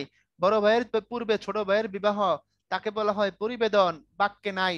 প্রথম স্ত্রী জীবিত থাকতে দ্বিতীয় স্ত্রী গ্রহণ, তারে বলা হয় অধিবেদন। আহ, কি সৌভাগ্য! অধিবেদ্তা যারা যারা হতে পারলো তাদের কত ভাগ্য। তো দেখেন, এই প্রথম স্ত্রী জীবিত থাকতে দ্বিতীয় স্ত্রী গ্রহণ অধিবেদন, বড় ভাইয়ের পূর্বে ছোট ভাইয়ের বিবাহ পরিবেদন, বাক্যের মধ্যে অধিবেদন পরিবেদনের কোনো কিছু দেখেন আপনি? তো যদি বাক্য থেকে প্রত্যয়ের উৎপত্তি না হয় সেটা এক কথায় প্রকাশ, আর বাক্য থেকে যদি উৎপত্তি লাভ করে তখন সেটা হচ্ছে সমাস। সো দ্যাট আমরা বলতে পারি সমস্ত সমাসই এক কথায় প্রকাশ, বাট সমস্ত এক কথায় প্রকাশ সমাস নয়। এই কথা বলেন, ক্লিয়ার? গেছে, মাথায় গেছে? মাহমুদুর অধিবেদনের ইচ্ছা প্রকাশ পাইলো, এই কথা যদি শুনে বাসায় মেরে ফেলাবে কিন্তু। কথা বুঝেন নাই? একদম মেরে ফেলাবে। তারপরে আসেন উপসর্গের সাহায্যে শব্দ গঠন। আমরা শব্দ গঠন অনেকগুলো সিস্টেম আছে দেখেন এখানে, সন্ধি, সমাস, উপসর্গ, প্রত্যয়। আমরা এখান থেকে দুটো জানবো। আমরা উপসর্গটা আর প্রত্যয়টা আজকে জানবো, আগামী ক্লাসে সন্ধিটা আর সমাসটা জানবো। যদি এগুলো সবগুলো আমাদের জানা জিনিস, অসুবিধা নাই, আমরা সব আবার জানাই দিচ্ছি কিভাবে হয়। দেখেন এই স্লাইডটা পড়তে থাকেন, আপনারা দেখেন কি বলছি। উপসর্গের সংজ্ঞা বলছি। বলছি উপসর্গ হলো কতগুলো অব্যয়সূচক শব্দ বা শব্দাংশ যাদের নিজস্ব বা স্বাধীন অর্থ নাই, তবে উপসর্গ অন্য শব্দের পূর্বে বসে ওই শব্দের অর্থের পরিবর্তন করে অথবা নতুন শব্দ তৈরি করে। আপনারা স্লাইডে যে এক্সাম্পলটা স্ট্রাকচারটা দেখতে পাচ্ছেন, এটা ক্লাস 7 এর বই থেকে নেওয়া। হুবহু গেলে এটা পাবেন, হয়তো দু একটা উদাহরণ একটু ওখানে কম আছে, এখানে একটু বেশি, এমন হতে পারে, কিন্তু এটা ওখান থেকে আমি নিছি। একটু দেখেন, ভালো করে চোখ বড় বড় করে দেখেন, মাঝখানের এই হাড়টা একটা শব্দ। হাড় কেন শব্দ? কারণ হাড়ের অর্থ আছে। আপনি হাড় বললে হয় গলার হাড় বুঝেন, না হয় আপনি সুদের হাড় বুঝেন, না হয় আপনি পরাজয় বুঝেন। অর্থাৎ হাড় বললে অর্থ হতে পারে অলংকার, হাড় বললে অর্থ হতে পারে কোনো শতকরা, অথবা হার বললে অর্থ হতে পারে পরাজয়, কোনো সমস্যা নাই, তাহলে হার একটা শব্দ। এখন এই স্বাধীন শব্দটা, যেটা ভিন্ন ভিন্ন অর্থে বাক্যে এক্সিস্ট করতে পারে, তাকে যখন আপনি তার সাথে প্রযুক্ত করবেন, বি দিবেন, অনা দিবেন, পরি দিবেন, উপ দিবেন, আ দিবেন, দেখেন প্রহার, বিহার, অনাহার, পরিহার, উপহার, আহার, আলাদা আলাদা অর্থ হইছে। তো ভাইয়া, এ হার মানে যদি হয় অলংকার, গলায় দেওয়ার জিনিস, প্রহার মানে কি পায়ে দেওয়ার জিনিস? না, প্রহার মানে মাইট দেওয়া। বিহার মানে ঘুরতে যাওয়া। ভারতে একটা জায়গা আছে বিহার, কিন্তু বিহার শব্দের মূল অর্থ ঘুরতে যাওয়া, যেমন নৌ বিহারে গেল মানে নৌকা নিয়ে ঘুরতে গেল। তারপরে অনাহার, না খায় থাকা। উপহার মানে তো সরি, পরিহার মানে হচ্ছে আপনার ত্যাগ করা। উপহার তো বুঝতেই পারেন, অনেকেই দিছেন এবং পাইছেন। আহার মানে হচ্ছে খাওয়া। তাহলে আমরা দেখলাম এই যে হারের অর্থের পরিবর্তন ঘটলো, এত লম্বা ডাইভার্সন হয়ে গেল, এত বিচিত্র কিছু হইলো, কার কারণে হইলো? উপসর্গের কারণে হইলো। এই যে এরা আছে এদেরকে কি বলা হয়? এদেরকে উপসর্গ বলা হয়। এখন যদি প্রশ্ন করেন ভাই এখান থেকে কিভাবে প্রশ্ন হবে, এখান থেকে প্রশ্ন হবে আপনাকে জিজ্ঞাসা করবে উপসর্গ বলতে কি বুঝেন, উপসর্গ কিভাবে শব্দ তৈরি করে দেখান, প্রশ্ন হতে পারে। অথবা আপনাকে কিছু উপসর্গ দিয়ে দিবে, দিয়ে বলবে প্রদত্ত উপসর্গগুলো দিয়ে শব্দ তৈরি করে দেখান। অথবা আপনাকে বলতে পারে বাংলা উপসর্গ দিয়ে 10টি শব্দ তৈরি করুন, অথবা বলতে পারে বিদেশি উপসর্গ দিয়ে শব্দ তৈরি করুন, অথবা বলতে পারে তৎসম উপসর্গ দিয়ে শব্দ তৈরি করুন। এর মানে আপনাকে উপসর্গ বুঝতে হবে, এরপরে আপনাকে তার পাশাপাশি বুঝতে হবে যে বাংলা উপসর্গ কোনগুলো, বিদেশি কোনগুলো, সংস্কৃত কোনগুলো। এগুলো জাস্ট উপসর্গ বোঝার পরে আপনি একবার পড়ে নেবেন, তাইলে হয়ে যাবে। ক্লিয়ার কিনা বলেন? আরেকটা প্রশ্ন হতে পারে যেটা ইন্টারমিডিয়েটের সিলেবাসে আছে, এই সিলেবাসটা তো আপনাদের ইন্টার সিলেবাসটাকে একটু মডিফাই করে করা। উপসর্গের অর্থবাচকতা নেই, এটা হতে পারে। উপসর্গের অর্থবাচকতা নেই কিন্তু কি আছে? অর্থদ্যোতকতা আছে, এই প্রশ্নটা হতে পারে। ওটা যদিও এখনো বিসিএস এ আসে নাই, তবে দিয়ে দিতে পারে। তো ভাইয়া অর্থবাচক মানে অর্থ নিজে নিজে করে, অর্থদ্যোতক মানে অর্থকে পরিবর্তন করে। এখন উপসর্গের তো অর্থবাচকতা নাই, অর্থাৎ যারা উপসর্গ তারা নিজে নিজে অর্থ দেয় না, তবে অর্থদ্যোতকতা আছে, অর্থাৎ তারা অর্থের পরিবর্তন করার ক্ষমতা রাখে, তারা অর্থের পরিবর্তন করে। এটা তো আপনি বুঝলেনই। এখন যদি পরীক্ষার নোট দিতে হয় আপনি এভাবে দিবেন, দেখেন আমি বলি আপনি বুঝেন কিনা। আপনি প্রথমত বলবেন যে উপসর্গের অর্থবাচকতা নেই, অর্থাৎ নিজস্ব অর্থ প্রকাশের ক্ষমতা নেই, কিন্তু অর্থদ্যোতকতা আছে, মানে উপসর্গ অন্য শব্দের অর্থকে প্রকাশ কি বলে পরিবর্তন করে। এবার কিছু উপসর্গ নিবেন, এরকম কিছু উপসর্গ নিয়ে বলবে এখানে এগুলো হচ্ছে উপসর্গ কিন্তু এদের নিজস্ব কোনো অর্থ নাই, তবে উপসর্গগুলোকে আমি অন্য শব্দের পূর্বে বসিয়ে দেখি কি হয়। এরপরে ওই উপসর্গগুলোকে এরকম শব্দের পূর্বে বসাবেন, বসায় দেখবেন নতুন নতুন শব্দ বানাবেন। মনে করেন এই চারটায় দিবেন, দিয়ে বলবেন উপসর্গগুলো নিজে নিজে কোনো অর্থ প্রকাশ করেনি, কিন্তু অন্য শব্দের সাথে যুক্ত হওয়ার পরে ওই শব্দের অর্থকে তারা কি করে ফেলেছে? পরিবর্তন করে ফেলেছে। সুতরাং আমরা দেখতে পেলাম উপসর্গের অর্থবাচকতা নেই কিন্তু অর্থদ্যোতকতা আছে, প্রমাণিত বলেও একেবারে আপনার উপপাদ্য শেষ করে দিবেন। 6-6 কথা বুঝছেন কিনা বলেন?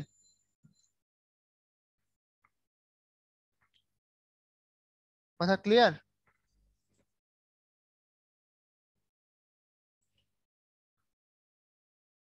ওকে, ঠিক আছে, থ্যাংক ইউ। আসেন আগে বাড়ি।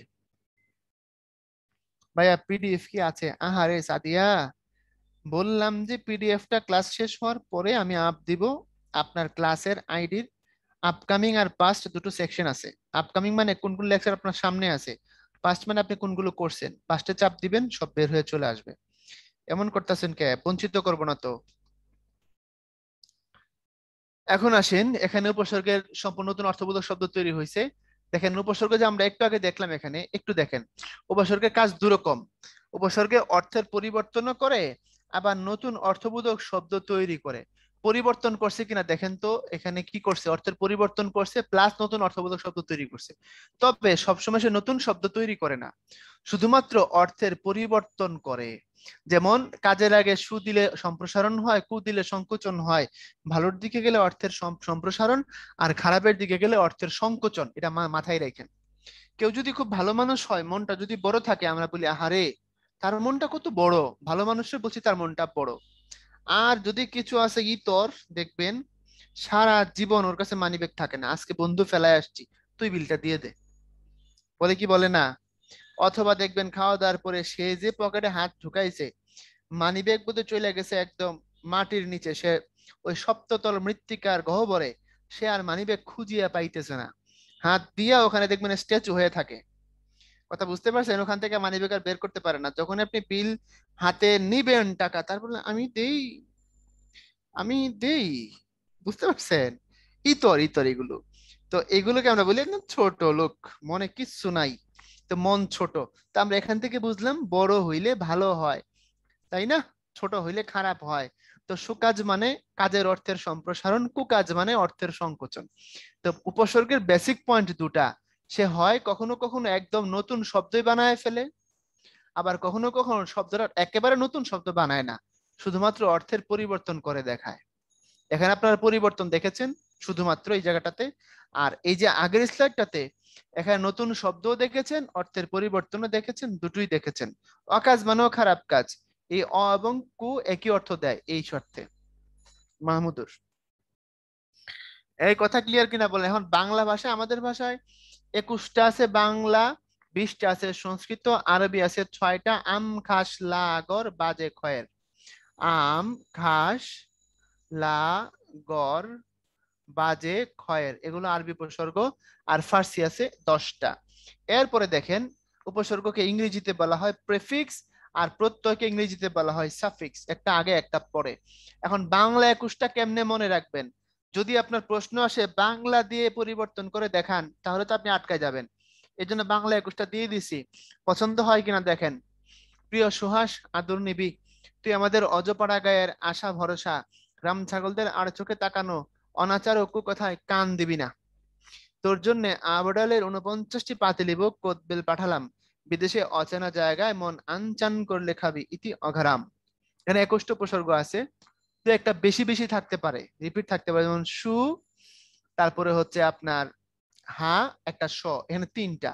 আদরের আটা নি বিটা, এ অজটা আশাটা ভরটা, তারপরে রাম আর, তারপরে অনা, তারপরে কু, এরপরে আব উন পাতি কদ, বিতে আরেকবার আছেই, আবার অ, তারপরে মন আনচান করলে খাবি, এই যে আনটা আন করা, তারপরে ইতিটা অঘাটা রামটা, এরকম করে এখানে 21টা পাবেন। রিপিট থাকতে পারে, তবে 21টা আছে। এই ভাল লাগছে? এখন আরবি উপসর্গের দিকে তাকান, দেখেন আরবি কোনগুলো আমখাস লাগর বাজে হয়ে দিয়ে দিছি যদি দেয়। এবার তৎসম বা সংস্কৃত গুলো, এখন আপনাদেরকে একটা সিস্টেম দিই, আপনারা তৎসম মুখস্থ করবেন না, বাংলাটা মুখস্থ করবেন আর বিদেশিটা মুখস্থ করবেন। আপনারা কি মুখস্থ করবেন? বাংলা মুখস্থ করবেন আর বিদেশি মুখস্থ করবেন। এখন বাংলা বিদেশির বাইরে যেটা, ওটাই তৎসম, বুঝছেন কিনা? বাংলা মুখস্থ করলেন আমখাস লাগর বাজে খয়ের, আরবি হয়ে গেল। এবার বাকি থাকে কি? বাকি থাকে হচ্ছে ফার্সিটা। আপনি ফার্সিটা এক কথায় মুখস্থ করতে পারবেন। এখানে একটু ঝামেলা আছে, ঝামেলাটা হলো এই, এই আশুবিনিটা বাংলাতেও আছে, তৎসম আছে, কোনো সমস্যা নাই, আপনি দু জায়গায় ব্যবহার করতে পারবেন। এই দেখেন ফার্সি 10টা উপসর্গ। ফার্সি দেশের বর বলেছে ফি বছর বদনিমের দরকার কমবে না। হ্যাঁ, আপনার তো এমসিকিউ আসবে না, যেমনি খুশি ব্যবহার করে দিয়ে দিবেন। এই দেখেন ফার্সি দেশের বর কি কইছে, ফি বছর বদনিমের দরকার কমবে না। এই 10টা এখানে আছে কিনা খুঁজা মিলাই দেখেন তো। দেখেন, আমি 1 মিনিটের জন্য নীরবতা পালন করি।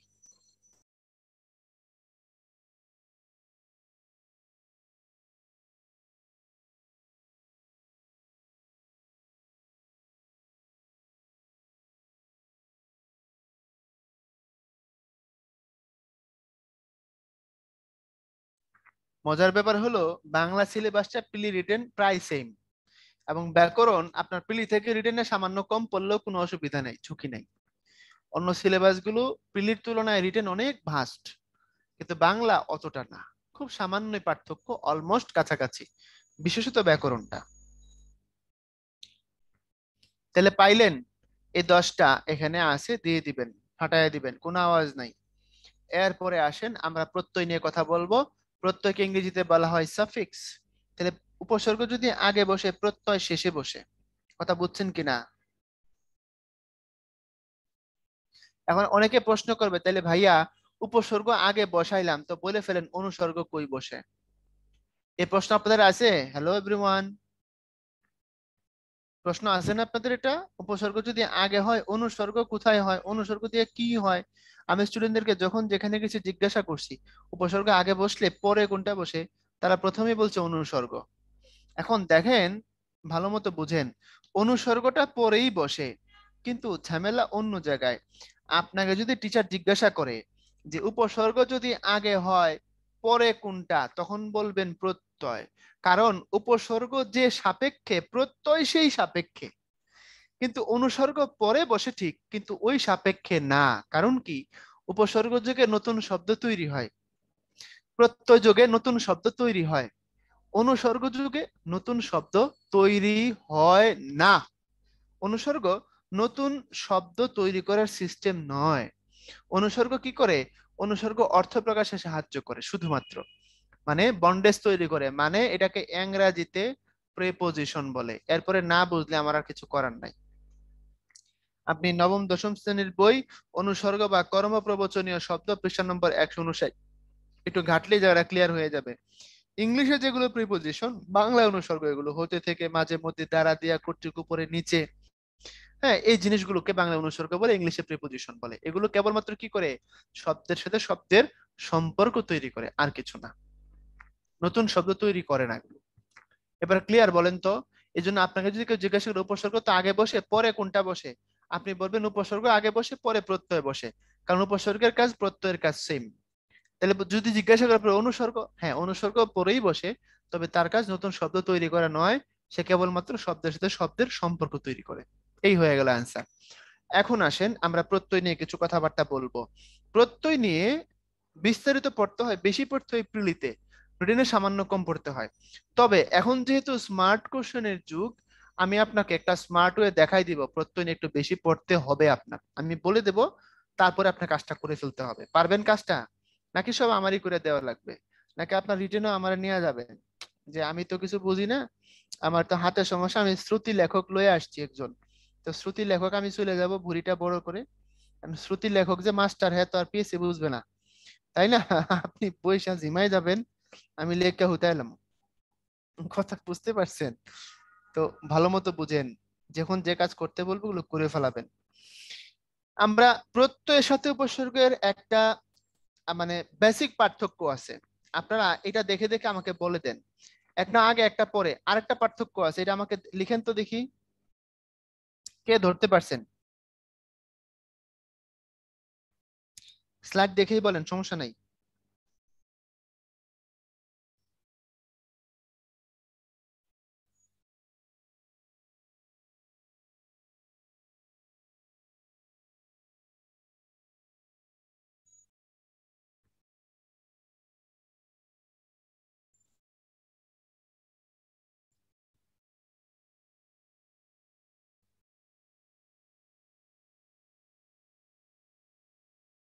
আচ্ছা, ঠিক আছে। এখন ঝামেলা হলো আপনারা বেশি মানুষ এই জায়গাটা ধরতে পারেন না, এটা আমার খারাপ লাগছে। কি লিখছেন আপনারা? প্রত্যয়ের অর্থ আছে, আচ্ছা একজন লিখেছে, ওনার নাম হচ্ছে অপূর্ব মন্ডল। অপূর্ব কই ছিল এতক্ষণ? অপূর্ব, আচ্ছা ঠিক আছে, আপনারা এই জায়গাটা ম্যাক্সিমাম জায়গা থেকে একটু মিসগাইড হয়ে গেছেন। আপনারা দেখেন, এই যে উপসর্গ, ওর কারবার শুধুমাত্র কার সাথে? শব্দের সাথে। আর এই যে প্রত্যয়, ওর কারবার শব্দের সাথে প্লাস ধাতুর সাথে। এই জায়গাটা আপনারা মিস করে গেছেন। এখন অনেকে লিখতেছেন সেরিনা, আসিফুর, আপনারা লিখেছেন, একটু ভালো মতো বুঝেন। শব্দ মানে হচ্ছে এটা অলরেডি রেডি হয়ে গেছে, তার একটা নিজস্ব অর্থ আছে, তার সে অর্থ প্রকাশে সক্ষম, তাকে ঘুরে ফিরে অন্য জায়গায় নিয়ে যায় উপসর্গ। আর প্রত্যয় শব্দ তার সাথেও বসে, আবার যে ধাতু তার সাথেও বসে। ধাতুর সবসময় নিজস্ব অর্থ থাকে না, কোনো কোনো সময় ধাতু অর্থ প্রকাশ করতে পারে, কোনো কোনো সময় করতে পারে না। তাইলে এই প্রত্যয়টা শব্দের সাথেও বসে, ধাতুর সাথেও বসে, আগে পরে তো অবশ্যই, একটা আগে একটা পরে, এটা তো প্রথম কথা। দ্বিতীয় কথা হচ্ছে ওর কাজ শুধুমাত্র শব্দের সাথে, ওর কাজ শব্দ এবং ধাতুর সাথে। কথা বুঝছেন? এই জন্য দেখেন আমি লিখেই দিছি এখানে, প্রত্যয় হলো অব্যয়সূচক শব্দাংশ যা শব্দ বা ধাতুর পরে যুক্ত হয়ে নতুন শব্দ তৈরি করে। কথাটা বুঝতে হবে ভাই, এই ধাতুর কথা এড়িয়ে গেলে চলবে না, মাথায় যেন থাকে। এখন এখানে তো যেগুলো দেখলেন এই চল তো ধাতু, কিন্তু ঢাকা তো শব্দ পাগলা, ঢাকা শব্দ না, এক শতভাগ শব্দ। হ্যাঁ, এখন আপনি আবার চলটাকে ধাতু না বলে চলটাকে পদ বা শব্দ বলতে পারেন। কোন সময় বলতে পারেন? যখন বাক্যে হবে। কিরকম? যেমন আপনি কাউকে বললেন, তুই আগে চল, আমি পিছনে চলি। তুই আগে চল, এই বাক্যে চল তো ধাতু না, এই বাক্যে চলকে আপনি ক্রিয়াপদ বলতে হবে, একদম চোখ বন্ধ করে ক্রিয়াপদ। কেন? কারণ আমরা জানি আমাদের ধাতুর চ্যাপ্টার থেকে নবম দশম শ্রেণীর বইয়ে আমরা পড়ে আসছি, ওখানে চ্যাপ্টার আছে কি দেখেন, বাংলা অনুজ্ঞা 132 পৃষ্ঠা, মানে সুন্দর করে লেখা আছে যে যদি এমন হয় আদেশ প্রকাশ করে বর্তমান কালে, তখন অনুজ্ঞায় এই ক্রিয়াপদের কোনো বিভক্তি থাকে না, সেটা কি হয়? শূন্য বিভক্তি হয়। অর্থাৎ বর্তমানকালে মধ্যম পুরুষের তুচ্ছার্থক রূপে ক্রিয়াপদের সাথে শূন্য বিভক্তি থাকে। দেখেন তুই কোন কাল? বর্তমান কাল। এটা অনুজ্ঞা কেন? আদেশ। আদেশ নিষেধ অনুরোধ বুঝাইলেই তার অনুজ্ঞা বলা হয়। ওকে, এখন মধ্যম পুরুষের রূপ হচ্ছে তিনটা। একটা হচ্ছে আপনি, একটা হচ্ছে তুমি, আর একটা হচ্ছে তুই। আপনি মানে সম্ভ্রমাত্মক, তুমি সাধারণ অর্থে, তুই তুচ্ছার্থক বা ঘনিষ্ঠার্থক। আমরা খুব ঘনিষ্ঠ মানুষকে তুই বলি, অথবা কাউকে তুচ্ছ করে বললে তুই বলি। এখন প্রশ্নটা হচ্ছে এরকম যে বর্তমান কালের অনুজ্ঞায় মধ্যম পুরুষের তুচ্ছার্থক সর্বনামে ক্রিয়াপদের সাথে কোন বিভক্তি হয়? ক্রিয়াপদের সাথে শূন্য বিভক্তি হয়, কোনো বিভক্তি হয় না।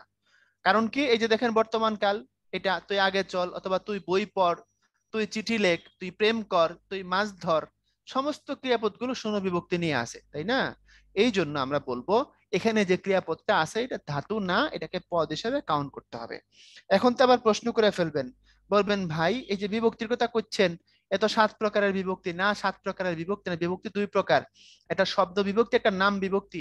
আপনি যে 7 প্রকারের কথা বলছেন ওটা শব্দ বিভক্তি বা নাম বিভক্তি, আর কাছে ক্রিয়া বিভক্তি। ক্রিয়া বিভক্তি কার সাথে বসে? ক্রিয়াপদের সাথে বসে।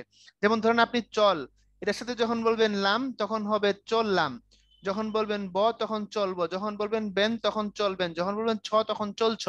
এগুলোর নাম ক্রিয়া বিভক্তি, যেগুলো ধাতুর সাথে বসে। তাহলে আমরা এখানে বুঝলাম এই ধাতুটা এই শব্দের সাপেক্ষে চোখ বন্ধ করে এটা হয়ে যাবে হলো ধাতু, তবে এটা শব্দ হতে পারে। আর ঢাকা যুগ আই ঢাকাই, এই ঢাকাই শব্দটা যেহেতু ঢাকার সাথে সম্পর্কিত এমন কিছু মিন করে, সো ঢাকা এখানে একটা নাম শব্দ।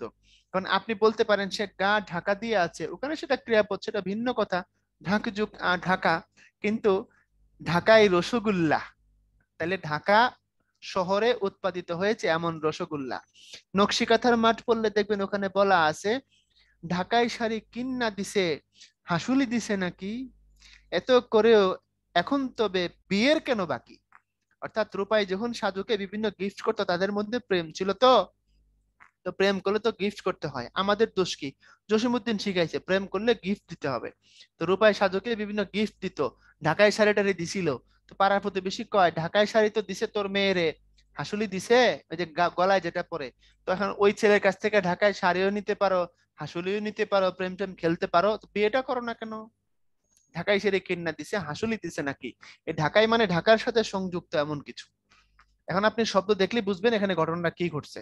যা হোক, তখন একটু খেয়াল করেন, তাহলে আমরা এখানে বসালাম কার সাথে? শব্দের সাথে। এখানে বসালাম ধাতুর সাথে।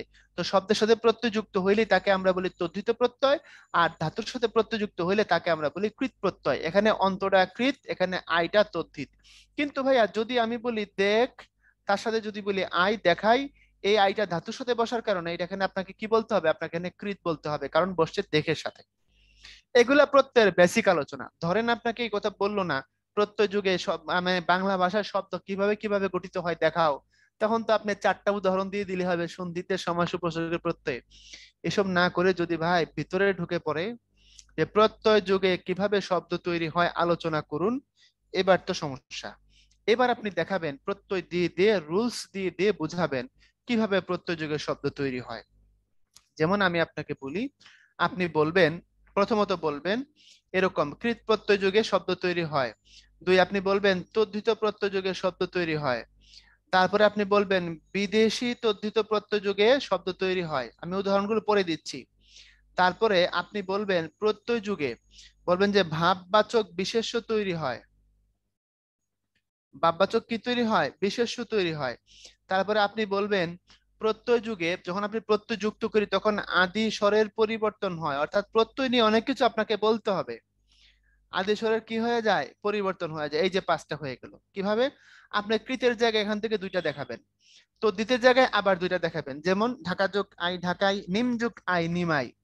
এরপরে বিদেশি তদ্ধিত প্রত্যয় যুগে হয়, যেমন এই বাবু তার সাথে হলো আনা সমান সমান হলো বাবু আনা, এটা বিদেশি শব্দ, এই প্রত্যয়টা আনাটা। তারপরে এই হলো গাড়ি, তারপরে হলো আন সমান সমান হলো গাড়োয়ান, গাড়োয়ান মানে তো বুঝেন ড্রাইভার, দেখাইলেন। এরপরে ভাববাচক বিশেষ্য আর আদেশের পরিবর্তন। এখন দেখেন এই ভাববাচক বিশেষ্যটা তদ্ধিতের ভিতরে না দিলে আপনি আলাদা করে দেখাইতে পারেন। যেমন এই হচ্ছে আপনার নিম, তার সাথে হলো আই সমান সমান হলো নিমাই, এটা একটা ভাববাচক বিশেষ্য। অথবা আপনি এটা না বলে আপনি বলতে পারেন যে ধাতুর সাথে প্রত্যয় যুক্ত হয়ে ধাতু প্লাস প্রত্যয় সমান সমান নাম শব্দ গঠিত হতে পারে। দেখেন খুব কঠিন কনসেপ্ট। আমরা নর্মালি মনে করি ধাতুর সাথে কোনো কিছু আসলে সেটা ক্রিয়াপদ হবে না, ধাতুর সাথে আসলে সেটা ক্রিয়াপদ নাও হইতে পারে। যেমন কিভাবে নাম শব্দ তৈরি হয়, কিভাবে আপনি বলেন রাধ, তারপরে বললেন উনি, সমান সমান হয়ে গেল রাধুনী। কথাটা কিন্তু অনেক কঠিন, মনোযোগ দেন, একটু ডিপ কথা হচ্ছে এখন। আমি বললাম রাজ্যকুনি রাধুনী, ভাইয়া রাজ্যে ধাতু তাতে কোনো সন্দেহ নাই, কিন্তু রাধুনী কথাটার নাম তাতেও তো কোনো সন্দেহ নাই। কারণ আমরা তো ছোটকাল থেকে পড়ে আসছি ধাতুর সাথে কোনো কিছু আসলে সেটা ক্রিয়াপদ হয়। হ্যাঁ, ধাতুর সাথে কোনো কিছু আসলে সেটা ক্রিয়াপদ হয়, এটা 100% সত্য, কোনো সমস্যা নাই। তবে আজকে থেকে মনে রাখবেন ধাতুর সাথে প্রত্যয়যুক্ত হয়ে নাউন হতে পারে, ধাতুর সাথে প্রত্যয়যুক্ত হয়ে অ্যাজেক্টিভও তো হতে পারে। আমি যে আগে আপনাদের স্লাইডে দেখাচ্ছি চলন্ত, এই চলযোগ অন্ত চলন্ত, এটা তো অ্যাজেক্টিভ, চলছে এমন কিছু। তাহলে আপনি বলবেন, একবার বলবেন বিশেষ্য হয়, আবার বলবেন বিশেষণও তৈরি হতে পারে। রুল বাইরে গেল গা।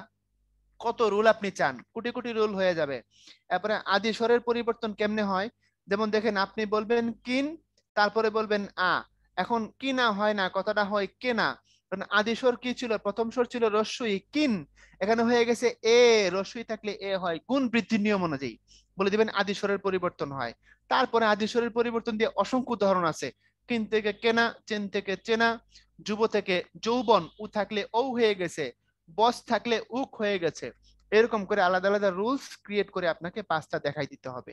যদি আপনাকে জিজ্ঞেস করে প্রত্যয় যুগে কিভাবে শব্দ তৈরি করা হয়, শুধু প্রত্যয়ের ভিতরে যদি ঢুকে পড়ে, দেন আপনাকে শুধু প্রত্যয় থেকে আলাদা আলাদা রুলস উপস্থাপন করতে হবে।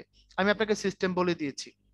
কথা ক্লিয়ার কিনা, কথা বলেন এভরিওয়ান। ঢাকার নাম ধাতু বলা যাবে কিনা? না না, নাম ধাতু বলা যাবে না, এখন ঝামেলা আছে, বুঝবেন না।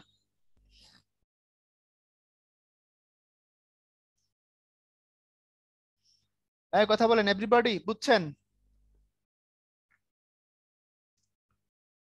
ওকে, তাহলে বইটা আবার ধরে ধরে একটু পড়তে হবে, কারণ বিভিন্ন অ্যাঙ্গেল থেকে প্রশ্ন হবে। একটু স্মার্ট সময় শুরু হয়েছে, কই থেকে প্রশ্ন করে ফেলবে তার ঠিক নাই। আপনি পারলেন কি পারলেন না, তাতে তো আর যিনি প্রশ্ন করছেন তার কিছু যায় আসে না। বোর্ড প্রশ্নে তো বিবেচনায় রাখা হয় যে এত পার্সেন্ট যেন পাশ করে, কিন্তু বিসিএস এ তো সেটা হিসাব করবে না তারা। এখানে তথিত প্রত্যযোগের শব্দ তৈরি করে দেখাইছি, এগুলো উদাহরণ নিজের মতো করে দেখবেন, তাইলেই হবে। এবার এগুলো সব বিগত বছরের প্রশ্ন, দেখেন কেমন প্রশ্ন আসছে, এগুলোর উত্তর আপনারা শীটে যে যে বই পড়েন সেখানে পাবেন। উত্তর আলোচনা এখন করব না, সাহিত্যের ক্লাসে গেলে অ্যান্সার নিয়ে কথা বলবো। আজকে সবগুলো আলোচনা করছেন কিনা এগুলো একটু দেখে নেন। দেখেন খুব কঠিন না, শব্দ গঠন বলতে কি বোঝায়, কি কি উপায়ে শব্দ গঠিত হয়, মানে আপনি চারটা উপায় নিয়ে কথা বলবেন। অর্থগতভাবে শব্দ কত প্রকার, অর্থাৎ আপনি ওই যে তিনটার কথা বলবেন, মানে কোন তিনটা, যৌগিক, রূঢ়, যোগ, রূঢ়। সাধিত শব্দ কি, সাধিত শব্দ গঠনের প্রক্রিয়াগুলো, অর্থাৎ সাধিত শব্দের সংজ্ঞা দিবেন, তারপরে সন্ধি সমাস উপসর্গ প্রত্যয় সবগুলো নিয়ে কথা বলবেন। বাংলা ভাষায় শব্দ গঠনের প্রক্রিয়াগুলো কি কি, অর্থাৎ মৌলিক আর সাধিত শব্দ দেখাবেন, দেখায় তারপরে প্রক্রিয়ার প্রসেস গুলো কার্যকে ফলাযোগে, তারপরে আপনার বাকিগুলো ব্যাখ্যা করবেন। উচ্চগত পরিচয় এগুলো বইয়ে পাওয়া যাবেন, এই যে সোহাগ, কিস্তি, পলিটিক্স, ইংরেজি মিল আছে, টোপর সংস্কৃত ভাষা থেকে কি বলে প্রাকৃত থেকে আসছে, ভাত আসছে, কিস্তি আসছে, এগুলো কোনটা কই থেকে আসছে সুন্দর করে আমরা এগুলো দিয়ে রাখছি, সব কথা ক্লিয়ার। যে যে বইটা পড়লে যে কোনো বই এগুলোর ব্যাখ্যা পাওয়া যাবে। আর উত্তর তো আমি সব আলোচনা তো করেই দিছি। এই শেষে একটা পোল দিছি, পোলটাতে অ্যাটেন্ড করেন। আর বার্নিং কোনো কোশ্চেন থাকলে সেটা চ্যাট বক্সে লিখতে পারেন। আর শেষ কথা হচ্ছে এটা পরিশ্রম করবেন, ধরে পড়বেন, কাজটা আপনার নিজের মনে করবেন, এই হচ্ছে কথা আপনাদের প্রতি, বেশি কিছু না। আর এখন শরীর একটু ভাব ভাব কাজ করে আমি জানি, কদিন পরে আর ভাব সাব সব থাকবে না, মরা সাপের মতো সোজা হয়ে যাবেন। আপনাদের হাব ভাব দেখলে আমি বুঝতে পারি।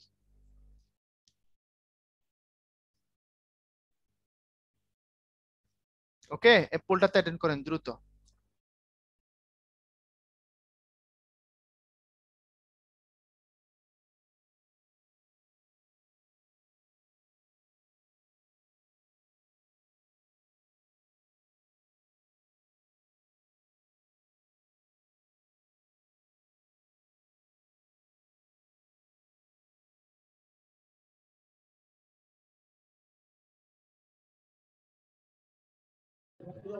হ্যাঁ, শেষ তো তাহলে না স্যার ভাই? ঠিক আছে, ধন্যবাদ। আপনাদের সবাইকেও ধন্যবাদ। তো নেক্সট আপনাদের আবার পরশু ক্লাস আছে। আর যেটা বললাম যে আপনাদের প্রত্যেকটা এমসিকিউ এর মানে সরি রিটেন পরীক্ষা, ডেইলি রিটেন পরীক্ষা হওয়ার 3 থেকে 4 দিন পর আপনারা খাতা পাবেন। আর উইকলি এক্সাম হওয়ার আসছে, প্রতি শনিবার আমরা উইকলি এক্সামের ব্যবস্থা করেছি, খুব শীঘ্রই ইনশাল্লাহ চলে আসবে। আপনাদের নেক্সট আপডেট রুটিন যখন আমরা দিব, সংশোধিত রুটিন আপলোড করে আপনাদেরকে এসএমএস দিয়ে জানিয়ে দিব আমরা। ধন্যবাদ। আচ্ছা ভাই, একজনের প্রশ্ন আছে, তাদের আমি কোশ্চেনের হ্যাঁ, অ্যান্সার দিয়ে নিই। কি জানি প্রশ্ন করছেন আপনারা? প্রশ্ন করছেন হচ্ছে পলিটিক্স মানে কি, তারপরে হচ্ছে প্রশ্ন আছে হচ্ছে আপনি কি পুরা এটা জানতে চাচ্ছেন সবটা? বা পলিটিক্স যে শব্দটা, এটা আসছে হলো বিদেশি ভাষার শব্দ, এটা মূলত মিশ্র শব্দ। এটা ফার্সি থেকে আসছে আর ইংরেজি থেকে আসছে, দুটা মিলানো, বুঝছেন? আর কিস্তি শব্দটা আরবি ফার্সি দুই ভাষায় সমানে ব্যবহার করা হয়। আর টোপর তো দেশি শব্দ বলেই দিছি। তারপরে হচ্ছে সোহাগ যেটা আছে, সোহাগ আদর বলতে আমরা যেটা বুঝি, এটা তদ্ভব, সৌভাগ্য থেকে আসছে সংস্কৃত। আর পাপড় শব্দটাও তদ্ভব, ভাত শব্দটাও তদ্ভব। কথা ক্লিয়ার? আর আপনাদের প্রত্যেকের প্রশংসার জন্য ধন্যবাদ। সবাই ভালো থাকবেন, আবার কথা হবে ইনশাল্লাহ। আল্লাহ হাফিজ।